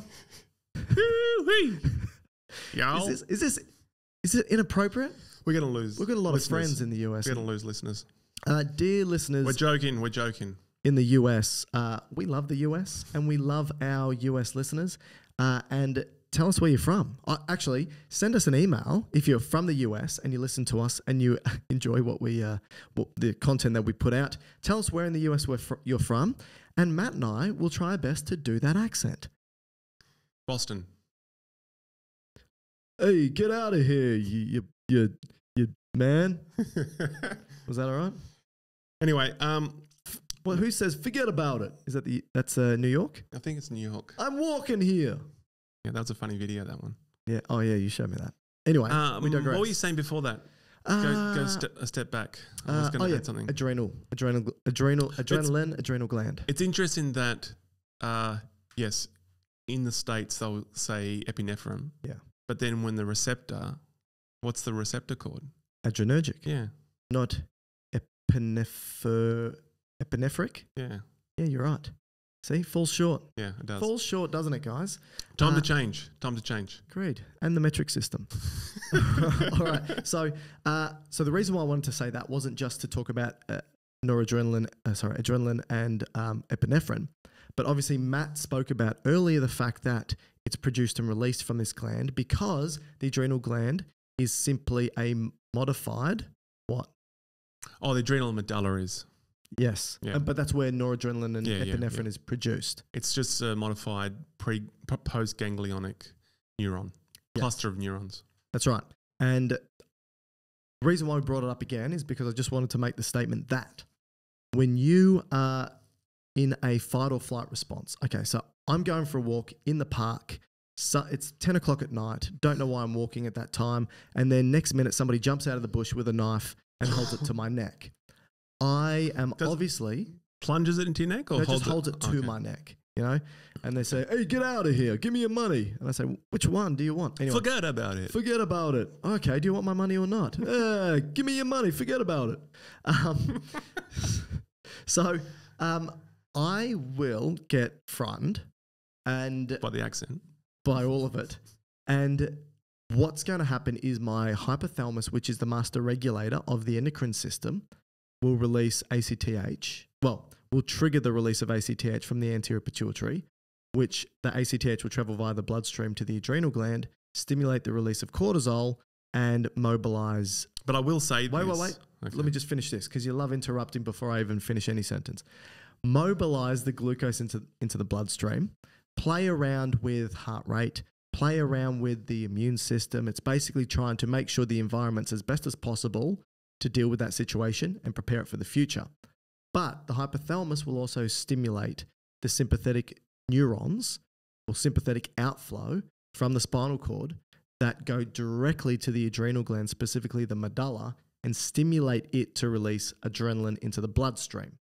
And the thing about that is once adrenaline's in the bloodstream, it goes everywhere and will bind to all adrenergic receptors, and you have a system-wide fight or flight response. That's important to say because you can't really have a localized fight or flight response. You can't just say, I'm scared and only my pupils are dilated, or I'm scared and only my airways are dilated. Or I'm scared, it's only my heart rate that's gone up, right? It all happens. Okay. And that's because your system's flooded with adrenaline. All right, what did you want to say, Matt? Well, I was going to say this. If this was the case, if let's say you weren't to also bring in the sympathetic nervous system and you just did the cortisol release. Yes. By the time you responded to that hormonal influx to the situation that, you're getting mugged, by the time it causes an effect, you'll be dead and a bloated corpse. Yes. Because really, cortisol is... Bloated corpse. So you chuck me in the river after it was done. Okay. That's right, yeah. So my point here is... You've thought this through. Cortisol. I feel like you've thought about this. Cortisol is a steroid, and the way it responds is via gene expression, right? And so this is going to take probably a few days to really get to the point of response to do all these things. And so in a way, the cortisol is probably more a medium-term stress opposed to a very high acute stress. Yes. So we spoke at the very beginning of this podcast that both the nervous system and the endocrine system are communication networks. One's fast, nervous system, one's a bit slower. And while both the sympathetic response and the result of cortisol are both there to communicate with the body for times of stress, it's the sympathetic nervous innervation that is allowing you to deal with the situation really in the moment. Yeah. And it's the cortisol, like we said earlier, that's helping you basically prepare for the next one. Yes. Or to prepare for your body to go back. Or if it's an extended one. Yes. That's right. So it's going over days. Yes. It's trying to maintain, because when you have a fight or flight response in the moment, your body gets kicked out of homeostasis. A whole bunch of things are happening that is not to the benefit of the individual long term. It's to the benefit in that moment. So the cortisol is there to help sort of bring it back and maintain homeostasis throughout that time of stress. Correct. That's what, and so its sole purpose, I shouldn't say sole purpose because it's biology, but its major purpose is, for me talking about cortisol, is let's keep this body as best within the homeostatic range as possible during this time of stress. Mm. Now, if that lasts too long, then it becomes detrimental. yeah, Because as we spoke about, it has immune modulating effects, bone modulating effects, all these other effects that then would be harmful if you keep it going for longer periods. exactly right. Exactly right. So now we've spoken about, did you want to talk any more about the adrenal gland? Obviously, it releases androgens. These are important. Which is still cortex, but we can bring these back in once we do the gonadotrophs. Yeah, so the androgens is basically referring to the fact that they play a role in creating Andrew.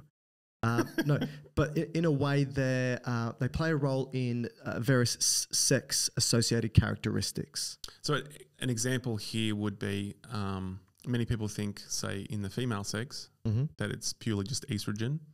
Yes. And males is purely testosterone. But partly for these androgens in the cortex, at least for the female side of things, there is testosterone being released. Absolutely. And that would result in some of the second sexual characteristics like hair, pubic hair, underarm hair, and they even suggest libido, sex libido. Yeah.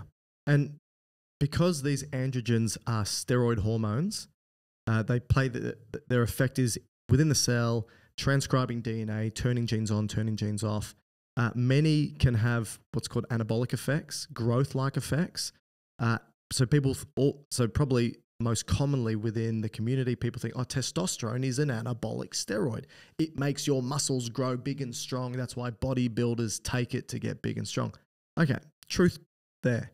Estrogen is also an anabolic steroid, but it's anabolic in the sense that it helps the growth and development of the endometrium to prepare the lining of the uterus for egg implantation. Yeah, and breast tissue. And breast tissue. But estrogen is a stimulatory growth associated steroid, right? It's anabolic. It's for growth. Catabolic means to break down, right? Anabolic means to... Cortisol would be a catabolic. Yeah. But let's talk about some of these hormones when we get to the gonadotropins. I think it's time to talk about the thyroid. Okay.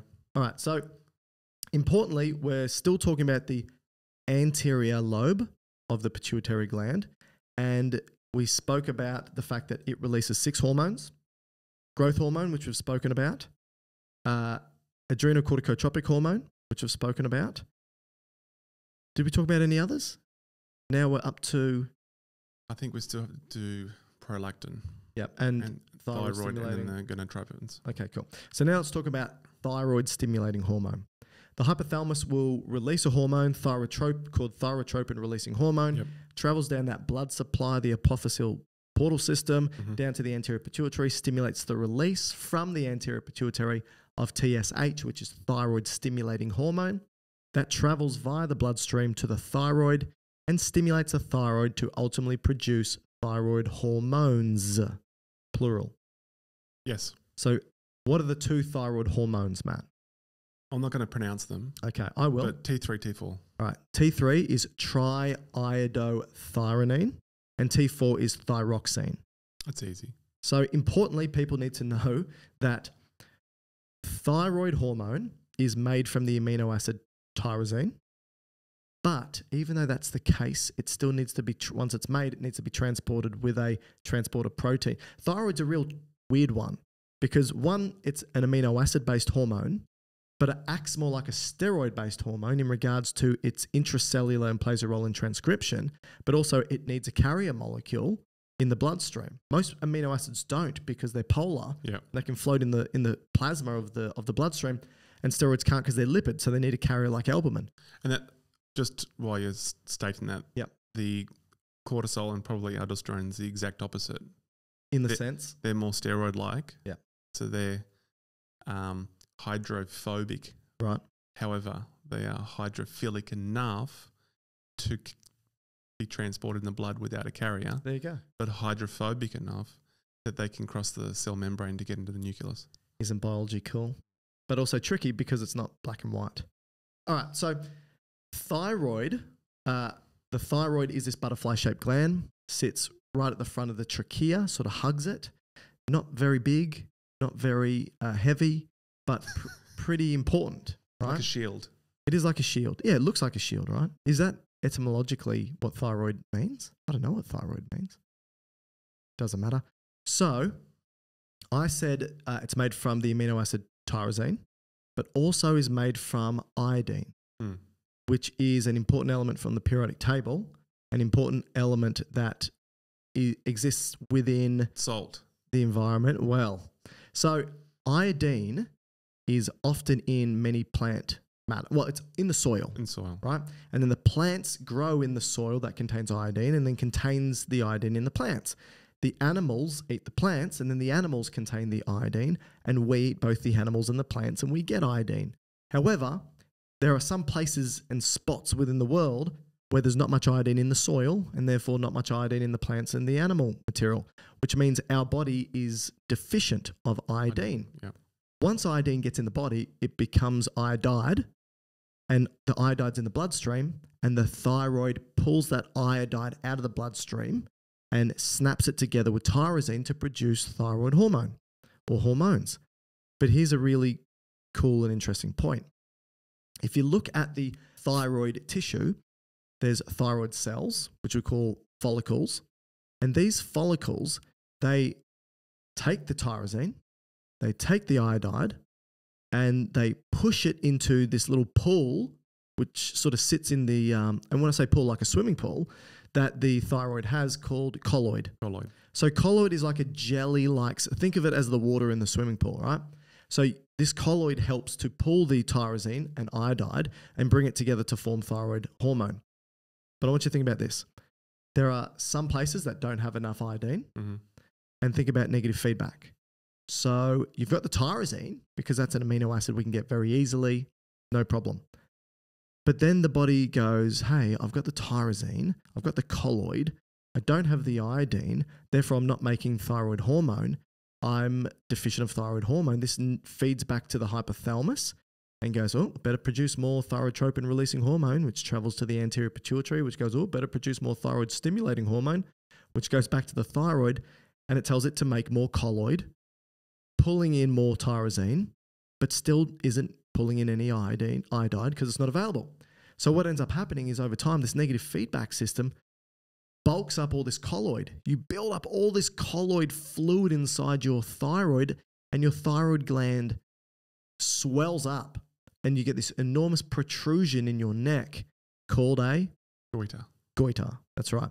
Now, you don't really see goiters anymore. Why? Because we, what's the word? Doesn't matter. We just put iodide into the salt. Yeah, so it's now iodized. Iodized salt. Yeah, that's right. So if you see iodized table salt, it's there to help your thyroid. Yeah. It's important. You need that. Which is different to the salt you use with the pink Himalayan salt, which I still tell you not to buy, it's but radioactive. you just like it. Radioactive. Yeah. There are radioactive elements in that salt. Well, there are, but there's probably radioactive elements in many bananas. things. That's true. We're talking about radiation, or radioactivity. Oh, Can you just quickly mention then, if you were to be in locations where nuclear bombs went off or nuclear meltdowns, why you may be instructed to take potassium iodide? Because the iodine is one of the very first to be affected radioactively, right? Yep. And if that's the case, and you're using that iodine to make thyroid hormone, and then that thyroid hormone travels in your bloodstream to basically all the tissues. Thyroid hormone has receptors on in nearly every tissue of the body.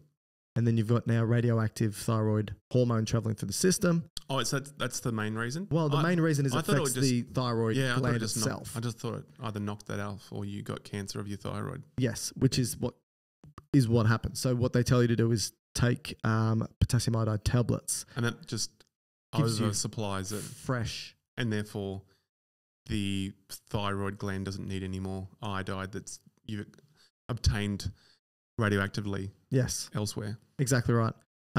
So that's So if you go to watch, I think Oppenheimer, which will be coming out soon, but I think also, what was the TV show made about the Chernobyl? They talk about that as well, because it's just that was a good TV show. Wasn't it it was a good show. full on. Yeah, it is full on. But you know what?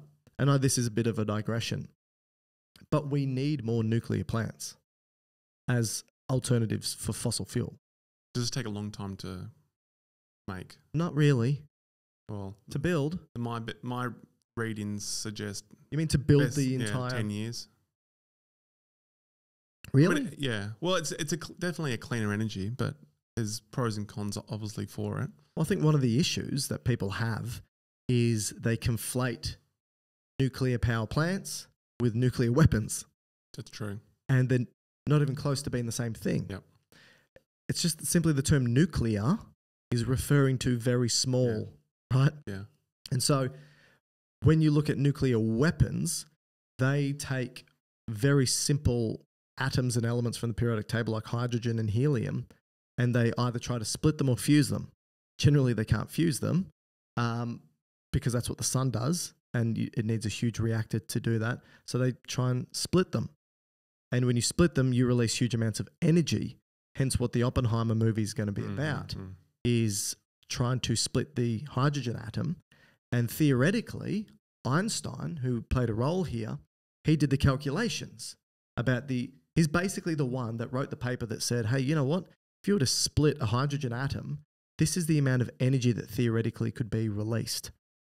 The thing is that the theoretical energy release from it is so enormous that they could not tell if they were going to release the full amount of energy from splitting the atom or only a part of the energy. Hence why during Oppenheimer, when they did the very first atom bomb explosion, they didn't... Where was it? In the deserts of Arizona or something? In the Nevada. US. Yeah, I think Nevada. New Mexico. They did not know how big the explosion would be because the physics said it could potentially be big enough to destroy the country, or it would only be big enough to destroy that local. They didn't know how much was going to be released. Wow. That enormous explosion that came from doing that, and I could be wrong, and I'd love someone to correct me, so I'm just working off the back of my mind. I think that was like 1% of the possible energy that could have been released. And isn't that the problem with it? Because there's still so much energy associated you're conflating, with it. That's the radiation that's still present within. Yes. Yeah. Yes, that's right. So because you get radioactive decay of particles over time. Now, this is not what happens when you use nuclear power for energy, right? It's a different process. And in actual fact, and I know this is a huge digression, but if you compare it to fossil fuels, tens of thousands of people die every year, arguably hundreds of thousands of people die every year due to fossil fuels, whether it's directly because of work conditions and location, but also because of the pollutants that are produced. Just air pollution. I mean, right? Millions of people die per year just on air pollution. Exactly, from fossil fuels. Nuclear energy is clean. People who work in these nuclear power plants aren't exposed to excessive amounts of radiation. Water can hold nuclear energy. I shouldn't say nuclear energy. Water is very good at containing radioactivity. So as soon as you put something radioactive in a big container of water, basically if you're sitting, you could be a few meters away from a nuclear rod and you won't get any radioactive exposure. Right. Because it's really good. As soon as you take it out, sure. So it's just about trying to maintain these big structures to get as much fuel. And the amount of fuel we pull out is not much. Like by the time we exhaust a fuel rod, still over 99% of its energy available in the rod. Hence why they have to bury it deep within concrete. And it's going to sit there for millions of years. And people might go, oh, this is a problem. We've got radioactivity sitting. We're going to hit a point where we'll be able to probably dig them up and safely use them again to get the rest of the energy from it. Huge digression. Everyone's probably turned off now.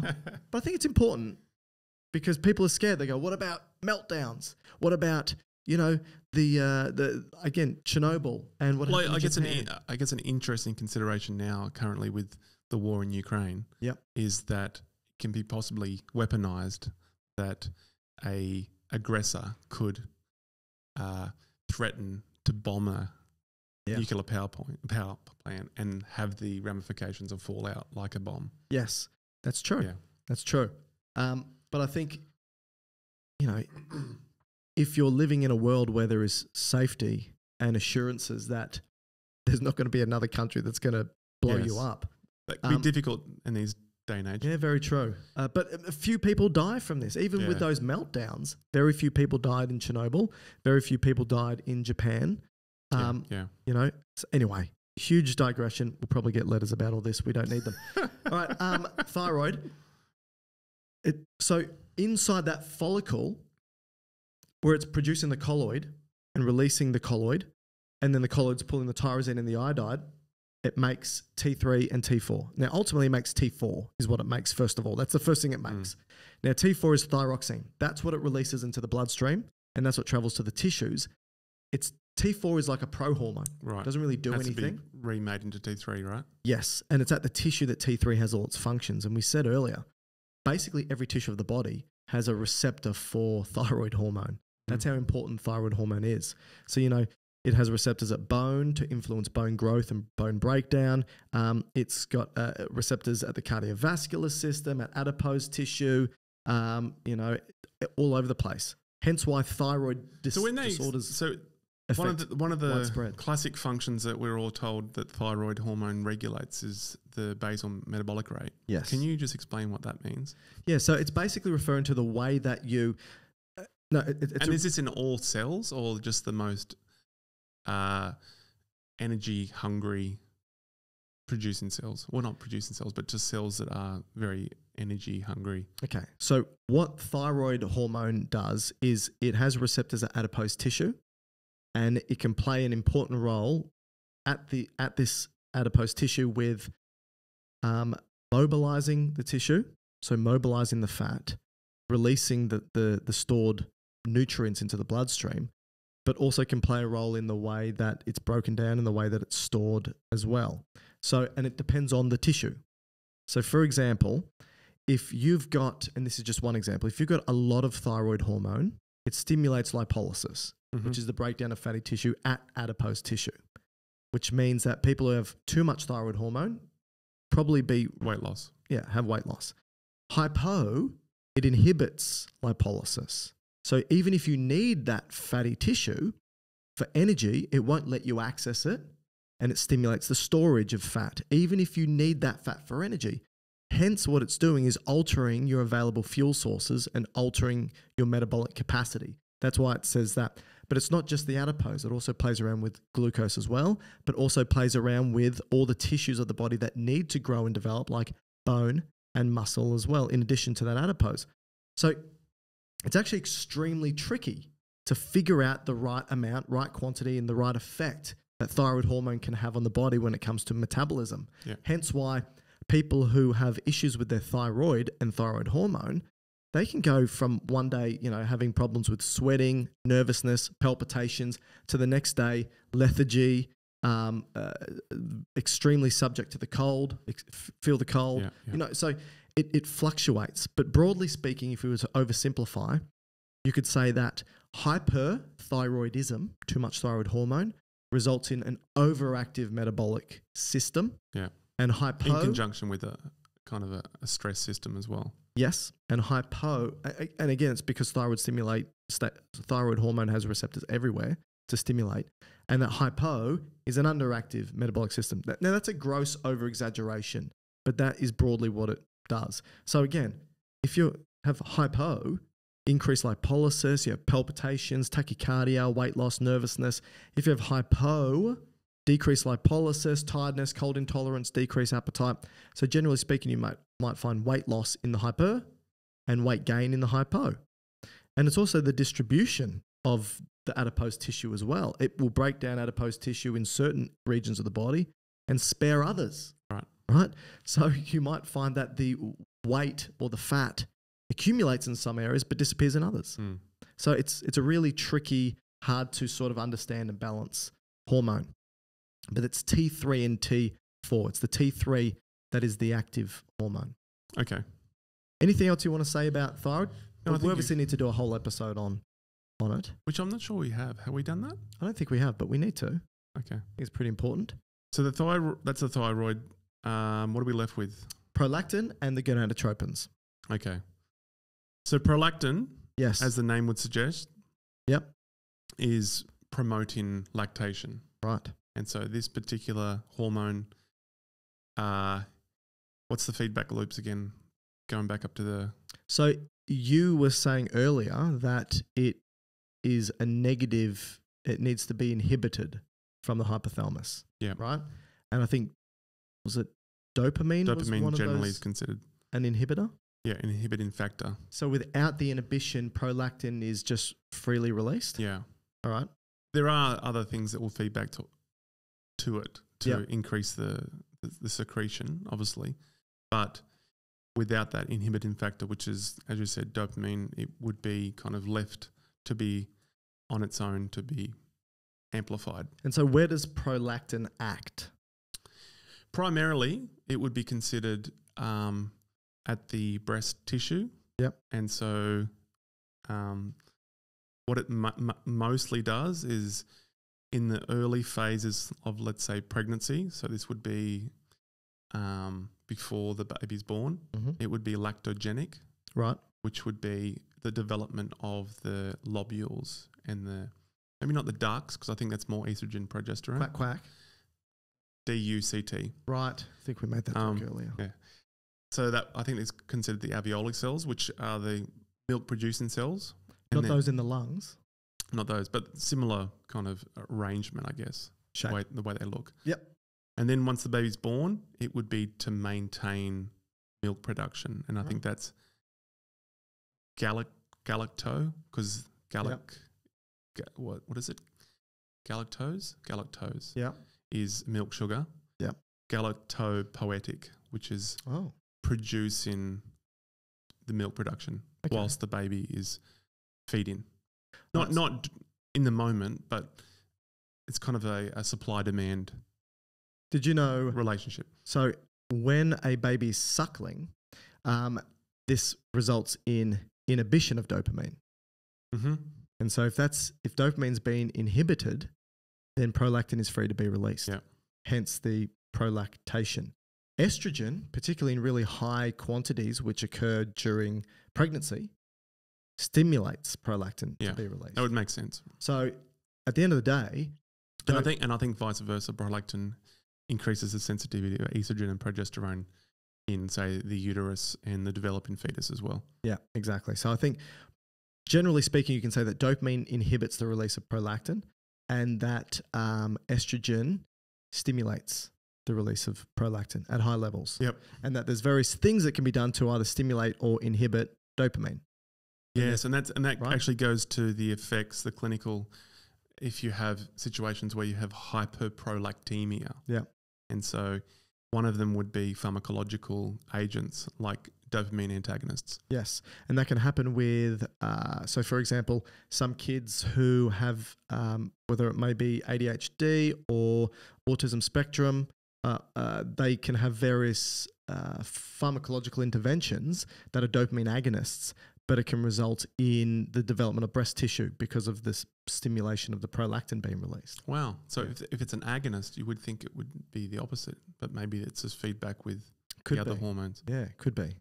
So I just came across a resource that says, in terms of the main causes of high prolactin release, is a way to remember this is the 5 Ps. Yeah. So you can have physiological as one of the Ps, and that would be breastfeeding. Right. Other things could be stress, like high acute stress. And I wonder if that, because you've come across before where in starvation states, where even men in small quantities lactate.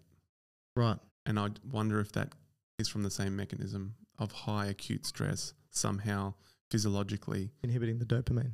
Yeah, and then releasing prolactin and small amounts of lactation from males. Right. Then you have pregnancy, which is obviously, that's another P. Yep. The next P. The next P is pharmacological, which we just mentioned. That's dopamine antagonists. Then you could have a tumor. So that would be a prolactoma, and that would be a tumor in the anterior pituitary gland. Yep. And the last one would be polycystic ovarian syndrome, which presumably produces high amounts of estrogen, which then has some kind of feedback loop on prolactin release. Okay. So that's prolactin. A few other things which are a bit of a tangent, but just of interest. It seems, at least in humans, prolactin is really just a hormone mostly centered around the milk production. But if you were to go into some other animals, it has other quite varied effects. So in birds, it helps with plumage, so feather production. Really? And I think it also nesting behaviour. Okay. So what determines particularly the female chicken to then sit on the eggs for a period of time. So that nesting response. Prolactin. Also, even though they're not they're not mammals. Yeah, it's interesting because you'd think that prolactin would be mammal specific. Yeah, right? I think from my understanding, the closest crossover from a vertebrate into a mammal, because you kind of have the crossover of, what is it, what's the egg laying? Monotremes. Monotremes. Yeah.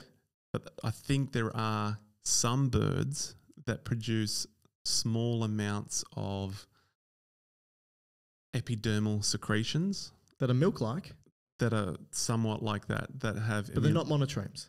They're birds, right? That the young chick feeds off. Yep. But it's purely immunogenic. Wow. So my understanding is the mammary gland is just a modified sweat gland. Yep. Right. Its first primary function is immunological. Okay. And its second function, which obviously mammals have been selected for, is nutritional. Huh. And so because it's a epidermal driven kind of gland, it also has a role in like sweat, ion regulation. Right. And so in other animals like fish, it has osmotic regulation effects. There you go. Which makes sense because if you wanted to produce milk, you have to shift a whole lot of ions around to make the fluid, right? Yeah. You need to bring calcium in, you need to bring fluids in and shift with types of carbohydrate, and that's just moving fluids into different compartments. I didn't realise that. Yeah. See? So for the first time, you've brought up something that's useful. Well, still don't think it's useful. Anyway, is that all about prolactin? Anything else you want to talk about? That's the main things I came across. Okay, so we now need to talk gonadotropins. Mm-hmm. All right, so the gonadotropins, plural, gonad, referring to the gonads. These are basically the tissues that hold our sex cells. Tropins tells you that these hormones go to these tissues to tell them to release more hormones. So the anterior... Or hormones / cells makes more sex cells. Yep. So the gonadotropins, which are released by the anterior pituitary, is called follicle stimulating hormone and luteinizing hormone. They both play a role in the male and female sexual reproductive systems, but then we have to do the female reproductive system. That's one of our next podcasts. Correcto. These hormones are named after what they do in the female reproductive system. So it actually gives you once you understand what these terms mean, tells you really well what they do and where they act. Tells you nothing about what they do in the male reproductive system. So the males don't have follicles? No. Not the same way. Not the same way. And we don't have anything that luteinizes, which means to make yellow. So let's first talk about the role that they play in the female reproductive system. And let's start with follicle stimulating hormone, because this tends to be the first hormone that's released during the reproductive cycle. Can I use an analogy here? Go for it. I hope it doesn't fall short. I hope it doesn't. But it kind of illustrates this point well with feedback loops. Yeah. Yeah, but this is going to stuff up your analogy of the city a bit. Oh, look, everyone's forgotten about that anyway. Okay, all right. So let's say there is a father. Yeah. Okay. And he has 10 daughters. Okay. 1 second, I've got a cough. All right. So he's got a father, 10 daughters. Yep. Right. And so he gives them all pocket money. Right. so they can survive on their own. Any sons? No sons. All right. This is a female reproductive system. Okay. So here you go. Here's your money. You got to look after yourself, but I'll give you the money. You just have to be independent. All right. And so he's paying them every day. And so slowly over time, there is a difference between the 10 daughters. You know, some are more independent than the others. Some are really just reliant on just the money and don't do overly well. And some of them are much more proactive and doing better things with with outcomes, to the point where maybe one or two start to earn their own money. Okay. So in doing so, the father realizes that they're making their own money and goes, you know what? You've become independent. I'm not going to give you any more money. Right. And stops paying them all. Okay. Now, as a result, pretty much only one is independent enough to survive. Right. Okay? And the rest what?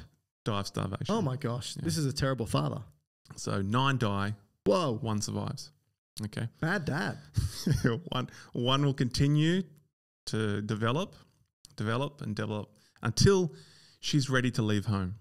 Okay. And the dad goes, wow, I'm pretty proud of this. So who cares about the 9 others that have now that's right. died because what I'm of going to do arrogance is I'm going to ignorance? give you this huge lump sum. Here you go. Now get out of here. And how long will that lump sum last? 14 days. Oh, you mean how long's he gives a lump sum, or how long's a lump sum?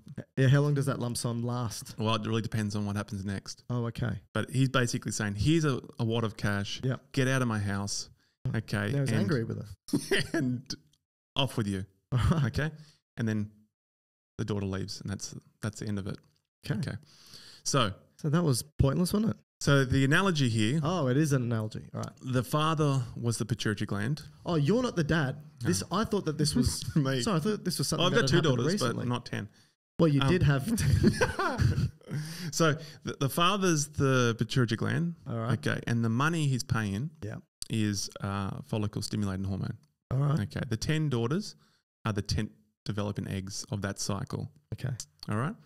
Now, from a cycle, usually only one will dominate. Are there usually 10 eggs that do? Yeah, to start with. Okay. Even possibly more. Yeah. Okay. And then what happens is one of them becomes more dominant and starts producing estrogen. Right. And that estrogen feeds back to and the dad. that's the money that they're making That's for right. themselves. Feeds back to dad. Yeah. Dad's like, oh, look, don't need to make any more FSH for this point in time. Yeah. I'm going to stop until about mid-cycle, and then you get the LH surge. Yeah. With probably also some FSH, and then that's the point of ovulation. So then the daughter leaves, or the egg leaves out of the ovary into the fallopian tube. All right. And then that point onwards really depends if the egg gets fertilized or not. Okay. Look, not a bad analogy. I'll do that, but then I'll quickly follow it with that. Well, So I'm happy with that. No, it was good. So, okay, let me then again try and reframe this in a way that makes sense to me. It's not upsetting and results in calling docs. Exactly right. So we've got these 2 gonadotropins, these 2 hormones released from the anterior pituitary, follicle stimulating hormone and luteinizing hormone. So follicle stimulating hormone, when it's released into the bloodstream, travels to the gonads of the females and stimulates the eggs that have been there since birth, right? These primordial oocytes, as they're called, and basically says, okay, right now it's time to grow and develop. And like you said, a number of them will grow and develop, but only one will really push through Usually. into maturation. If you have more, then you likelihood of, twins and so forth. The rest will atrophy and be reabsorbed back. Correct. And reutilized in other ways, right? Because they're broken down and we'll use the fatty acids and so forth Nutrients. to create other things. Yes. So that's what the follicle stimulating hormone does. Stimulates the follicle. So follicle is just, or follicular is just another word for the cells associated with the egg, with the oocyte. Yeah, around right? the side of the oocyte, that's right. So these are the cells that help produce the estrogen. Yep. So as soon as they get bigger and bigger and bigger, you produce more and more and more estrogen. And as soon as it's at a point where one of those eggs is big enough to have big enough follicles to produce enough estrogen, that negative feedback goes back to the brain and says, hey, or the pituitary, says don't worry about any more follicle stimulating hormone at this moment. Correct. Then that egg will ultimately, within a couple of days after that, be ovulated. So that means it needs to leave the ovary and be pushed out towards the fimbriae, the fingers of the Fallopian tube. Yeah. yes, the uterine tube. Uterine tube, should I say? But in order for ovulation to occur, we need the second hormone, luteinizing Usually, hormone. yep. That's where the surge comes in. Yep. So luteinizing hormone will then be released at about day 14, which is usually the ovulation day. And what it does is it sort of helps to weaken the wall of the ovary. Yep. And then that egg can be ovulated out of the...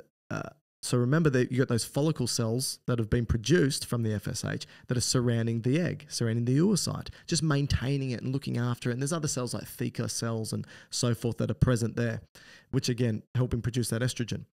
But at day 14, when the luteinizing hormone's produced, it basically says, away with you egg, pops it out. This is the daughter leaving home. And what's left are these remnants of cells. Eggshell. Like the eggshell. Yeah, it's like an eggshell that's left over. Which is yellow. Which then turns yellow, right? Which is called the luteum, the corpus luteum, the yellow body. And hence why the luteinizing hormone means to make yellow. Yeah. So it creates this yellow body. Now, as the egg gets taken in by the fingertips of the uterine tube and massages it into the uterine or fallopian tube, that egg will continue to move down the tube and hopefully meet up with some sperm, if that's what's intended at this time. And that remaining body, that corpus luteum, that yellow body, produces another hormone called progesterone. Progestation. And so what we've got is 4 hormones really playing a role in this female reproductive cycle, where you've got follicle stimulating hormone to begin with, which then produces estrogen. And then you've got luteinizing hormone, which then produces progesterone.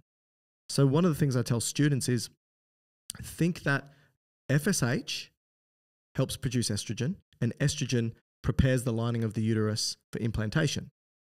LH produces progesterone, which further prepares the uterus for implantation. You know, it thickens. The estrogen also, and both of them also go back to the breast to start to make the breast, you know, so ductal cells and so forth starting to grow to prepare for the possibility of a baby coming. Yeah, and remember, estrogen goes back to the anterior pituitary and stimulates prolactin, further preparing milk production within the breast tissue.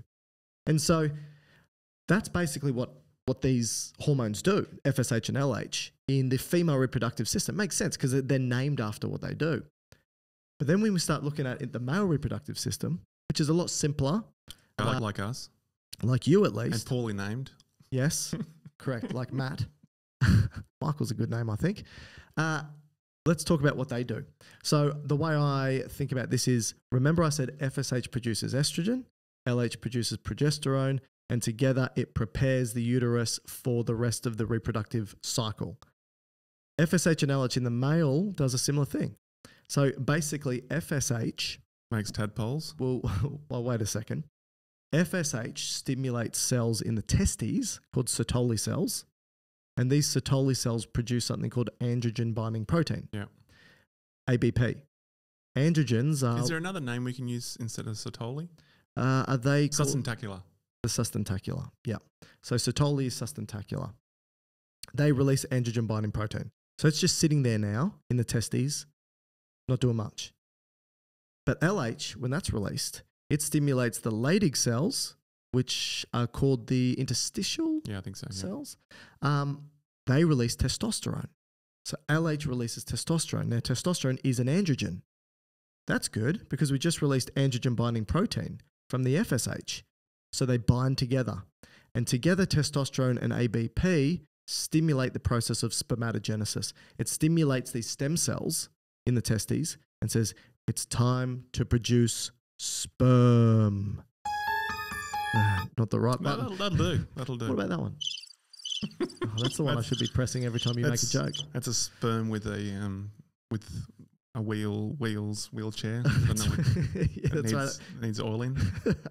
So now we've got spermatogenesis, and it's pretty much that simple. So if you think about the testes and you think about the cells present, the sperm is made in the epididymis, or no, they mature it's in the mature. epididymis, but they're made in the cells within the testes themselves. Seminiferous tubules. Seminiferous tubules.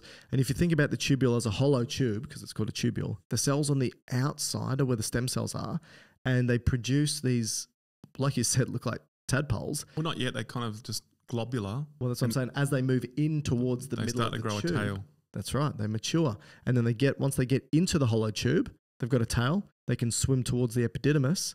They can mature there, and then they can be pushed through the vas deferens, or for ejaculation. So for those students who are sitting exams, for female reproductive system, FSH leads to estrogen. LH leads to progesterone. For male reproductive system, FSH leads to androgen binding protein. LH leads to testosterone. Both of those systems together work to produce gametes, but also produce the hormones that will have, changes in sex characteristics. Absolutely. There you go. And that is the gonadotropins. We missed one. Well, that's all the hormones associated with the mare and the mare and the what's the next level down from the mare? Sorry. You're talking about with the analogy we used. Not a female horse, no. Yeah, I was going, what are you talking about? Back to your animal analogies. Yes, so the mare and its various administrative parties that sit underneath that run the government. And all of those are hypothalamus and pituitary. Pituitary gland, yeah. But there are other hormones that aren't necessarily directly regulated or produced from the hypothalamus and pituitary. Yeah, and one of which is the parathyroid hormone. That's what I was going to mention. So at the back of the thyroid, you have these 4 little P-shaped structures known as the parathyroid glands. 4 to 8, the number of areas. And sometimes they're not where you think they should be. What do you mean? Well, they're not always neatly positioned behind the gland. They could be positioned elsewhere. Like in my ear? In that. Well, not so much there, but maybe in the superior mediastinum. Right. And part of the issue is if a surgeon wants to go in there to remove other tissue, the surgeon could accidentally remove parathyroids. Okay, so why do we need a parathyroid gland? I think predominantly it's to do with the regulation of calcium. Okay, so parathyroid releases a hormone which very simply is called parathyroid hormone. So that's nice. And it's... Para meaning around. Yes, around the thyroid gland or around the thyroid hormone. It gets stimulated to be released when your blood calcium levels are low. So it's released to try and maintain homeostasis. So to ultimately try and boost blood calcium levels up. So to do this, it must act on a number of tissues because calcium's all over the place. So if you think about it, where is most of the calcium in your body stored? I think like 99% is in bone. Right. So that would be a great place for parathyroid hormone to act, to try and release some calcium from the bone and go, look, you got enough here. Give the blood some. And the way it does it is it doesn't act directly on the bone, but has to stimulate certain cells called osteoclasts. Mm-hmm. Osteo meaning bone, clast, referring to its crushing capacity. It sort of eats away. It's actually like a modified macrophage, right? Yeah. So, and in your city analogy, this is the construction workers with jackhammers. Yeah, demolition and those big crew. Swinging balls. That's right. On a crane, not them personally. Not me. So this osteoclast comes in and it starts to sort of eat away at the bone tissue and releases calcium into the bloodstream, thereby increasing blood calcium and rectifying the drop in blood calcium. But that's not all parathyroid hormone does, right? It can actually work synergistically with vitamin D, which is another hormone. So vitamin D is made from cholesterol that's in our skin. And when UV light hits that cholesterol, it stimulates it to change chemically. Now, it undergoes a number of different changes where it changes in the skin and then changes in the liver, then changes in the kidney, and ultimately produces the active form of vitamin D. And that vitamin D can work with parathyroid hormone to help things like increase the absorption of calcium from our intestinal tract, can stop the kidneys from peeing out calcium and holding on to it. It sort of just helps to, and also plays around with phosphate as well. So blood calcium levels are intrinsically linked to phosphate levels, and vitamin D plays around. In actual fact, parathyroid and vitamin D can together alter both calcium and phosphate, but individually they can't do both together. Yeah. Right? So they need to work together in order to play with both calcium and phosphate. But that's the function of the parathyroid. Now, interestingly, there was another hormone that the thyroid gland produced that we didn't talk about, which also plays with blood calcium, called calcitonin. Okay, yeah. So the thyroid releases calcitonin, which basically does the opposite of parathyroid hormone. So if blood calcium levels are too high, it's going to say, hey, let's take some of this calcium out of the blood and put it into the bone, pee it out or poop it out. Yeah. Simple. Yep.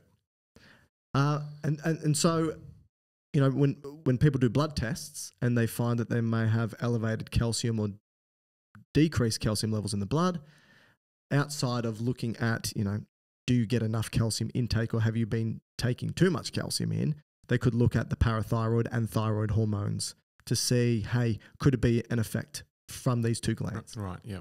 And as I said, I think at the start of the podcast, you know, the way that these were discovered by, you know, the earlier science projects were to remove them out of animals to see what the effect would be. And, you know, like we said, dogs and rats, and by doing so, by removing these glands, the result would be poor regulation of calcium and then bone deformities. Yep.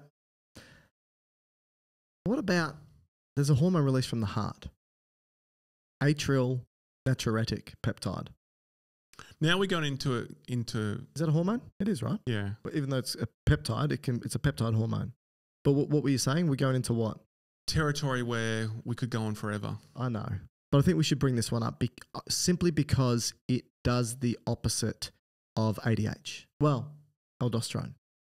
Both, really. Yeah, well, it's countering high blood pressure and high pressure in the heart or in the atrium, right? And the natriuretic is referring to sodium. Yeah. So since aldosterone deals with sodium, to try and increase it in the blood, to increase the water that follows and increase the blood volume and increase the blood pressure, the heart, if it's experiencing too much stretch because the blood volume or blood pressure is too high, it will release this atrial natriuretic peptide, AMP, and do the opposite. So, hey, look, just pee out more sodium, the water will follow, blood pressure will drop, counteracting the renin-angiotensin-aldosterone system. But you're right, we could go on forever because nearly every tissue is going to release a hormone that will do something. We haven't even spoken about the hormones released from the gastrointestinal tract. I think the last one we should finish on is just the pancreas. Of course. Of course, this is a very important one. But even this one is considered, I mean, all these things we spoke about just now are glands. So you could make an argument that these are tissue or organs that are pretty much focused on just endocrine function. Right. Right? So the pituitary gland, for instance, yeah, is pretty much tissue or an organ, if you want to call it that, that's solely reliant or functions as releasing hormones into the blood. Okay. Whereas the hypothalamus, it has a whole lot of other functions outside endocrine. So it's probably a bit like the pancreas in the sense that it's a tissue that does endocrine stuff, but it also does a whole lot of other stuff as well. Yeah. And so, and the heart, another good example where its the primary function isn't as an endocrine tissue. That's right. But it can do some of these things. So when we look at the pancreas by far is an exocrine. Yeah. So it's producing pancreatic enzymes to be secreted into the duodenum as its primary job. But it does have these small cluster of cells, and they were developed, well, I shouldn't say developed, they were discovered by Paul Langerhans. Okay. A German scientist. Is that why they're called Langerhans cells? Yeah. Right. And so these are just islets, little islands within the greater exocrine pancreas. Yeah. That releases this thing that has an effect on blood sugar levels. So, and I think the first term used for this was iletin or iletin. not insulin. So where did insulin come from? I think it was derived from that. Oh, okay. Yeah.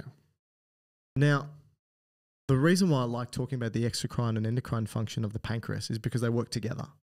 So when you ingest a delicious burger and you're breaking down those macronutrients, proteins, fats, and carbs, by the time it hits the duodenum, the very first, so it goes through the esophagus into the stomach, from the stomach into the small intestines, that very first part, the duodenum, has a direct connection with the pancreas, as a tube, a duct.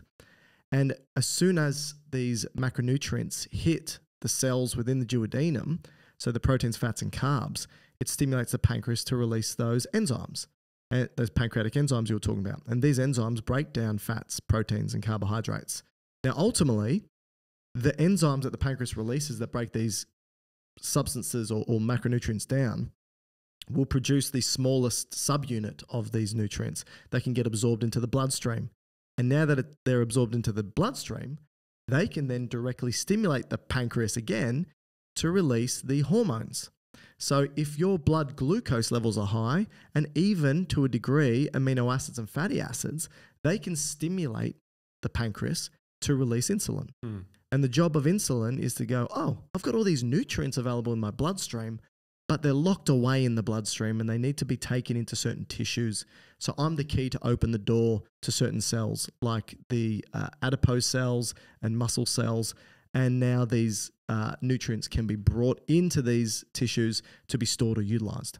And that's the job of insulin. When these nutrient levels increase in the bloodstream, particularly or most profoundly glucose, insulin's released to drop the blood glucose levels down and bring those nutrients into muscle and fat. Yeah.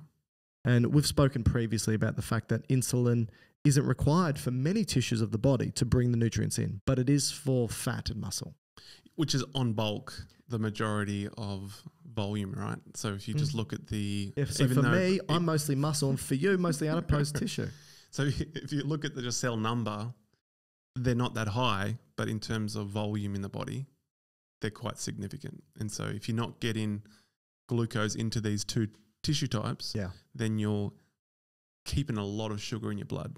And there's, the problems with this twofold. One, those tissues don't get energy, you get tired, you have many issues because you're not producing ATP, you don't function. But the other is, we know that glucose isn't really nice to the blood supply, right? What I should say is glucose and blood vessels don't get along, particularly the smaller ones. And so if you've got elevated glucose... Oh, you mean over long periods of time? Over long periods of time, that glucose can slightly change because of all the other substances that are present. And it changes in a way that's detrimental to blood vessels and damages often the smaller blood vessels, those that feed the eyes, those that feed the extremities and so forth. And you can get diabetic neuropathies because it's damaging the blood vessels, but also damaging the nervous tissue that's present. So glucose can be quite detrimental over time if elevated and remaining in the bloodstream. And to the kidney. And to the kidney. So the threefold glycosylation effects. So that's kind of like the sugar at the top of a donut. That's what happens to these cells. Blood vessels, nerves, kidneys develop a nephropathy, retinopathy, and neuropathy, which is quite devastating to these tissues. Yeah. And the result is profound. But even in the short term, if you just were to drink, a litre of Coke. I could even say a litre of Coke, right? Which has a lot of sugar. Sugar, it's a osmotic diuretic. So you'll be urinating for the next hour and a half. Yes. So not non-stop, but, but a lot will be coming out. Yeah. Exactly. Which is called polyuria. Your body is very good at managing and balancing two things, sugar and salt, right? And you can really put a lot of both of those two things into your body for a long period of time before you have the detrimental effects. Obviously, some people are going to be more sensitive than others in a multitude of ways. When it comes to sugar, one of the biggest side effects early on is simply just weight gain, simply because of an increase of calories that you're bringing into your body. And for salt, you mainly just pee it out, right? But over time, these things accumulate and it's just about homeostasis, managing and having a balance and so forth. So in the short term, your blood glucose levels going through the roof isn't a problem. It's about how well is it managed over time and throughout periods. So, for example, people have the constant blood glucose monitor on, which measures your constant blood glucose levels and and the insulin release and how it can change. If you're not a diabetic, it's telling you nothing, because of course your blood glucose levels are going to change. You drink a Coke, you eat a meal, blood glucose levels go up, you release insulin, it goes down again. It's not about you trying to just maintain low levels of glucose or whatever it may be, right? Anyway, that's again a bit of an aside. There's another hormone the pancreas releases that does the opposite of insulin, called glucagon. And it's released when glucose is gone. I like that. Right? I like that. So if your blood glucose levels are low, it's like, ooh, okay, this is telling us we don't have any available energy in the bloodstream to deliver to the tissues. What can I do? I know, I've stored some energy for later. And the kidneys and the liver and the muscle, they have stored glucose energies in the form of glycogen. And fat. And fat, yes, and adipose tissue as well. And the low blood glucose levels stimulate glucagon to be released into the bloodstream, and that mobilizes the stored glucose to be released back into the bloodstream, at least mostly by the liver, not as much by the kidneys, and definitely not by the muscle, because the muscle is selfish. Its stored glycogen stays for itself. Yeah. Okay. And they're the hormones of the pancreas. Oh, the pancreas. I thought you were going to say the whole system. Any others you wanted to touch upon? No, I think we've gone well over 2 hours.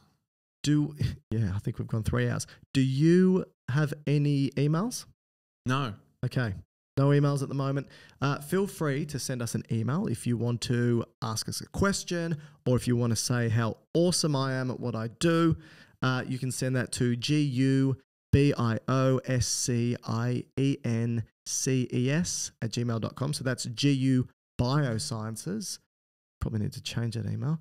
At gmail.com. You go to our website, and I think maybe the website contact us is now working. Yeah, well, I'm getting emails from the website. So, wonderful. Yes. So you can email us through the contact us on the website, or you can contact us on social media, or at least you can contact me on Instagram, Twitter, TikTok, Facebook. I mean, everywhere else. Dr. Mike Todorich. What about the new one? Threads. I'm on Threads now. How's that going? I like it. It's basically a non-toxic Twitter. Is it? There's no ads yet, but they'll come soon. You don't have a search function, which is great, and you don't have a recommended either. So it's basically it's showing the people you follow in a chronological order, and I don't think people know how to use it yet. People are trying to figure out what their voice is on that platform, but it's sort of nice because you're just sort of seeing what people are thinking and saying in a way with no sort of goal in mind per se. Instagram, people are very much selling themselves visually. Yep. On Twitter, people are selling all themselves. Their trade, right? Yeah. Which is fine. I think Twitter has drastically changed in recent months, right? So I was listening to a professor at NYU, Scott Galloway, and he was talking about Elon Musk. And he said, if Elon didn't buy Twitter and use it the way he did, he would be seen by most people around the world as one of the greatest human beings of our generation. But as soon as we saw the type of person he is on Twitter and the types of things he's willing to say. But do you think there was already, or do you mean if he never used Twitter full stop ever, not bought it, but just even if he didn't use it? Both. Yeah. Because I kind of got the feeling that he was starting to gravitate to that way inclined before he bought it. What do you mean? In what way? Controversial. Sure, but if you have a look at him in interviews, generally he seems to be relatively reasonable, thoughtful, and so forth. But then you read the stuff he says on Twitter, it's intentionally provocative. That's what I mean. Little bit childish. But he was doing that before he bought it. That's what my point is. On Twitter. Yeah. Yes, exactly. And if he just didn't jump on that platform, I think people would be like, you know what, this guy has Tesla, SpaceX, PayPal, all of these amazing things, and then jumps on Twitter, tries to jump into the space of Mark Zuckerberg, does it poorly. No one wants to advertise on there, gets rid of, 6,000 of his 8,000 employees, mostly for no apparent And is reason. mostly all those guys jump to Threads? I don't think so. I actually think from what I heard that Musk is suing Meta, Just for copying Threads, not just for copying, but also for taking their IP. employees. But then But if Threads, they're fired, how's that an issue? well, Threads, because you sign clauses, okay. non-compete clauses. But I think Threads stated that they don't have any ex-employees of Twitter. I don't know what's going on there. But anyway, it's interesting, and I feel like I still like Twitter because I've got 60,000 followers on Twitter who appreciate the content I put out on Twitter. I've actually built a really nice community on Twitter, but there's a lot of toxic stuff on Twitter. But if you want to join me there, please feel free. But I am on Threads. Again, it's at Dr. Mike Todorovic, at DrMikeTodorovic. Please give us a 5-star rating. This isn't me begging. This isn't me demanding. It's And also recommend topics. That's important. Yes, send us emails. I think currently we're trying to work through all the systems as overviews. Yeah. So this will be a 3-hour endocrine podcast. But you know what? I think people, okay, here's another thing. Send us an email and let us know, do you mind if we do a 3-hour episode that covers everything? Or would you rather us break it up into an hour, multiple hour-long episodes? I like the system-wide approach. I think with, say, the endocrine as an example, it's smart to do an overview. Yes. But then we could go in more depth in each individual gland. Yeah. Or hormones. And we have and we will. Yeah. Do we know what the next I think we should. Do? Well, then we can't really single out female reproductive system, but we should probably. Did we do male? We did male. Okay. So should we just do an overview of the reproductive system and then obviously probably spend a bit more time focusing on the female? Sure. I think it's a good idea. Or maybe we do them separate. Since we've already done male, we should do female. Okay. Yes. So like Matt said, send us suggestions. What do you want us to cover? What do you want us to do? Again, I know that a lot of people will listen to this because they're students and they're studying. So, don't really send us an email saying, hey, I'm a biochemistry student and I'm doing an assignment on a mutation in this very small niche gene. Can you do an episode on that? Remember, it needs to be broadly relevant to many people. Hence why we don't do super niche stuff. But diseases and disorders, yes, we still need to do certain neurodegenerative diseases. We need to do dementia, so Alzheimer's. We need to do Parkinson's. There's a new drug released. Yes, we need Alzheimer's. We need to do multiple sclerosis. So we need to do a range of neurodegenerative stuff. There's heaps. I still want to do one on all the energy systems of the body. So phosphagen, glycolytic, anaerobic, aerobic, talk about all that.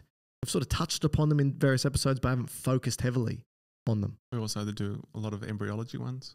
Anyway, I think it's time to go. Is that sperm again? Listen, everyone, we do our short form A to Zs. We release 2 every week, Monday and Wednesday. Again, provide us feedback if you enjoy those. Obviously, there's a lot of fun in these long form episodes, but feedback. We love feedback. We do this for free. Negative, we take it out of our positive time. feedback, just right. like the endocrine system. That's right. Thank you, everybody. You have a wonderful day, and we'll see you soon. Hi everyone, Dr. Mike here. If you enjoyed this video, please hit like and subscribe. We've got hundreds of others just like this. If you want to contact us, please do so on social media. We are on Instagram, Twitter, and TikTok at Dr. Mike Todorovic, at DrMikeTodorovic. Speak to you soon.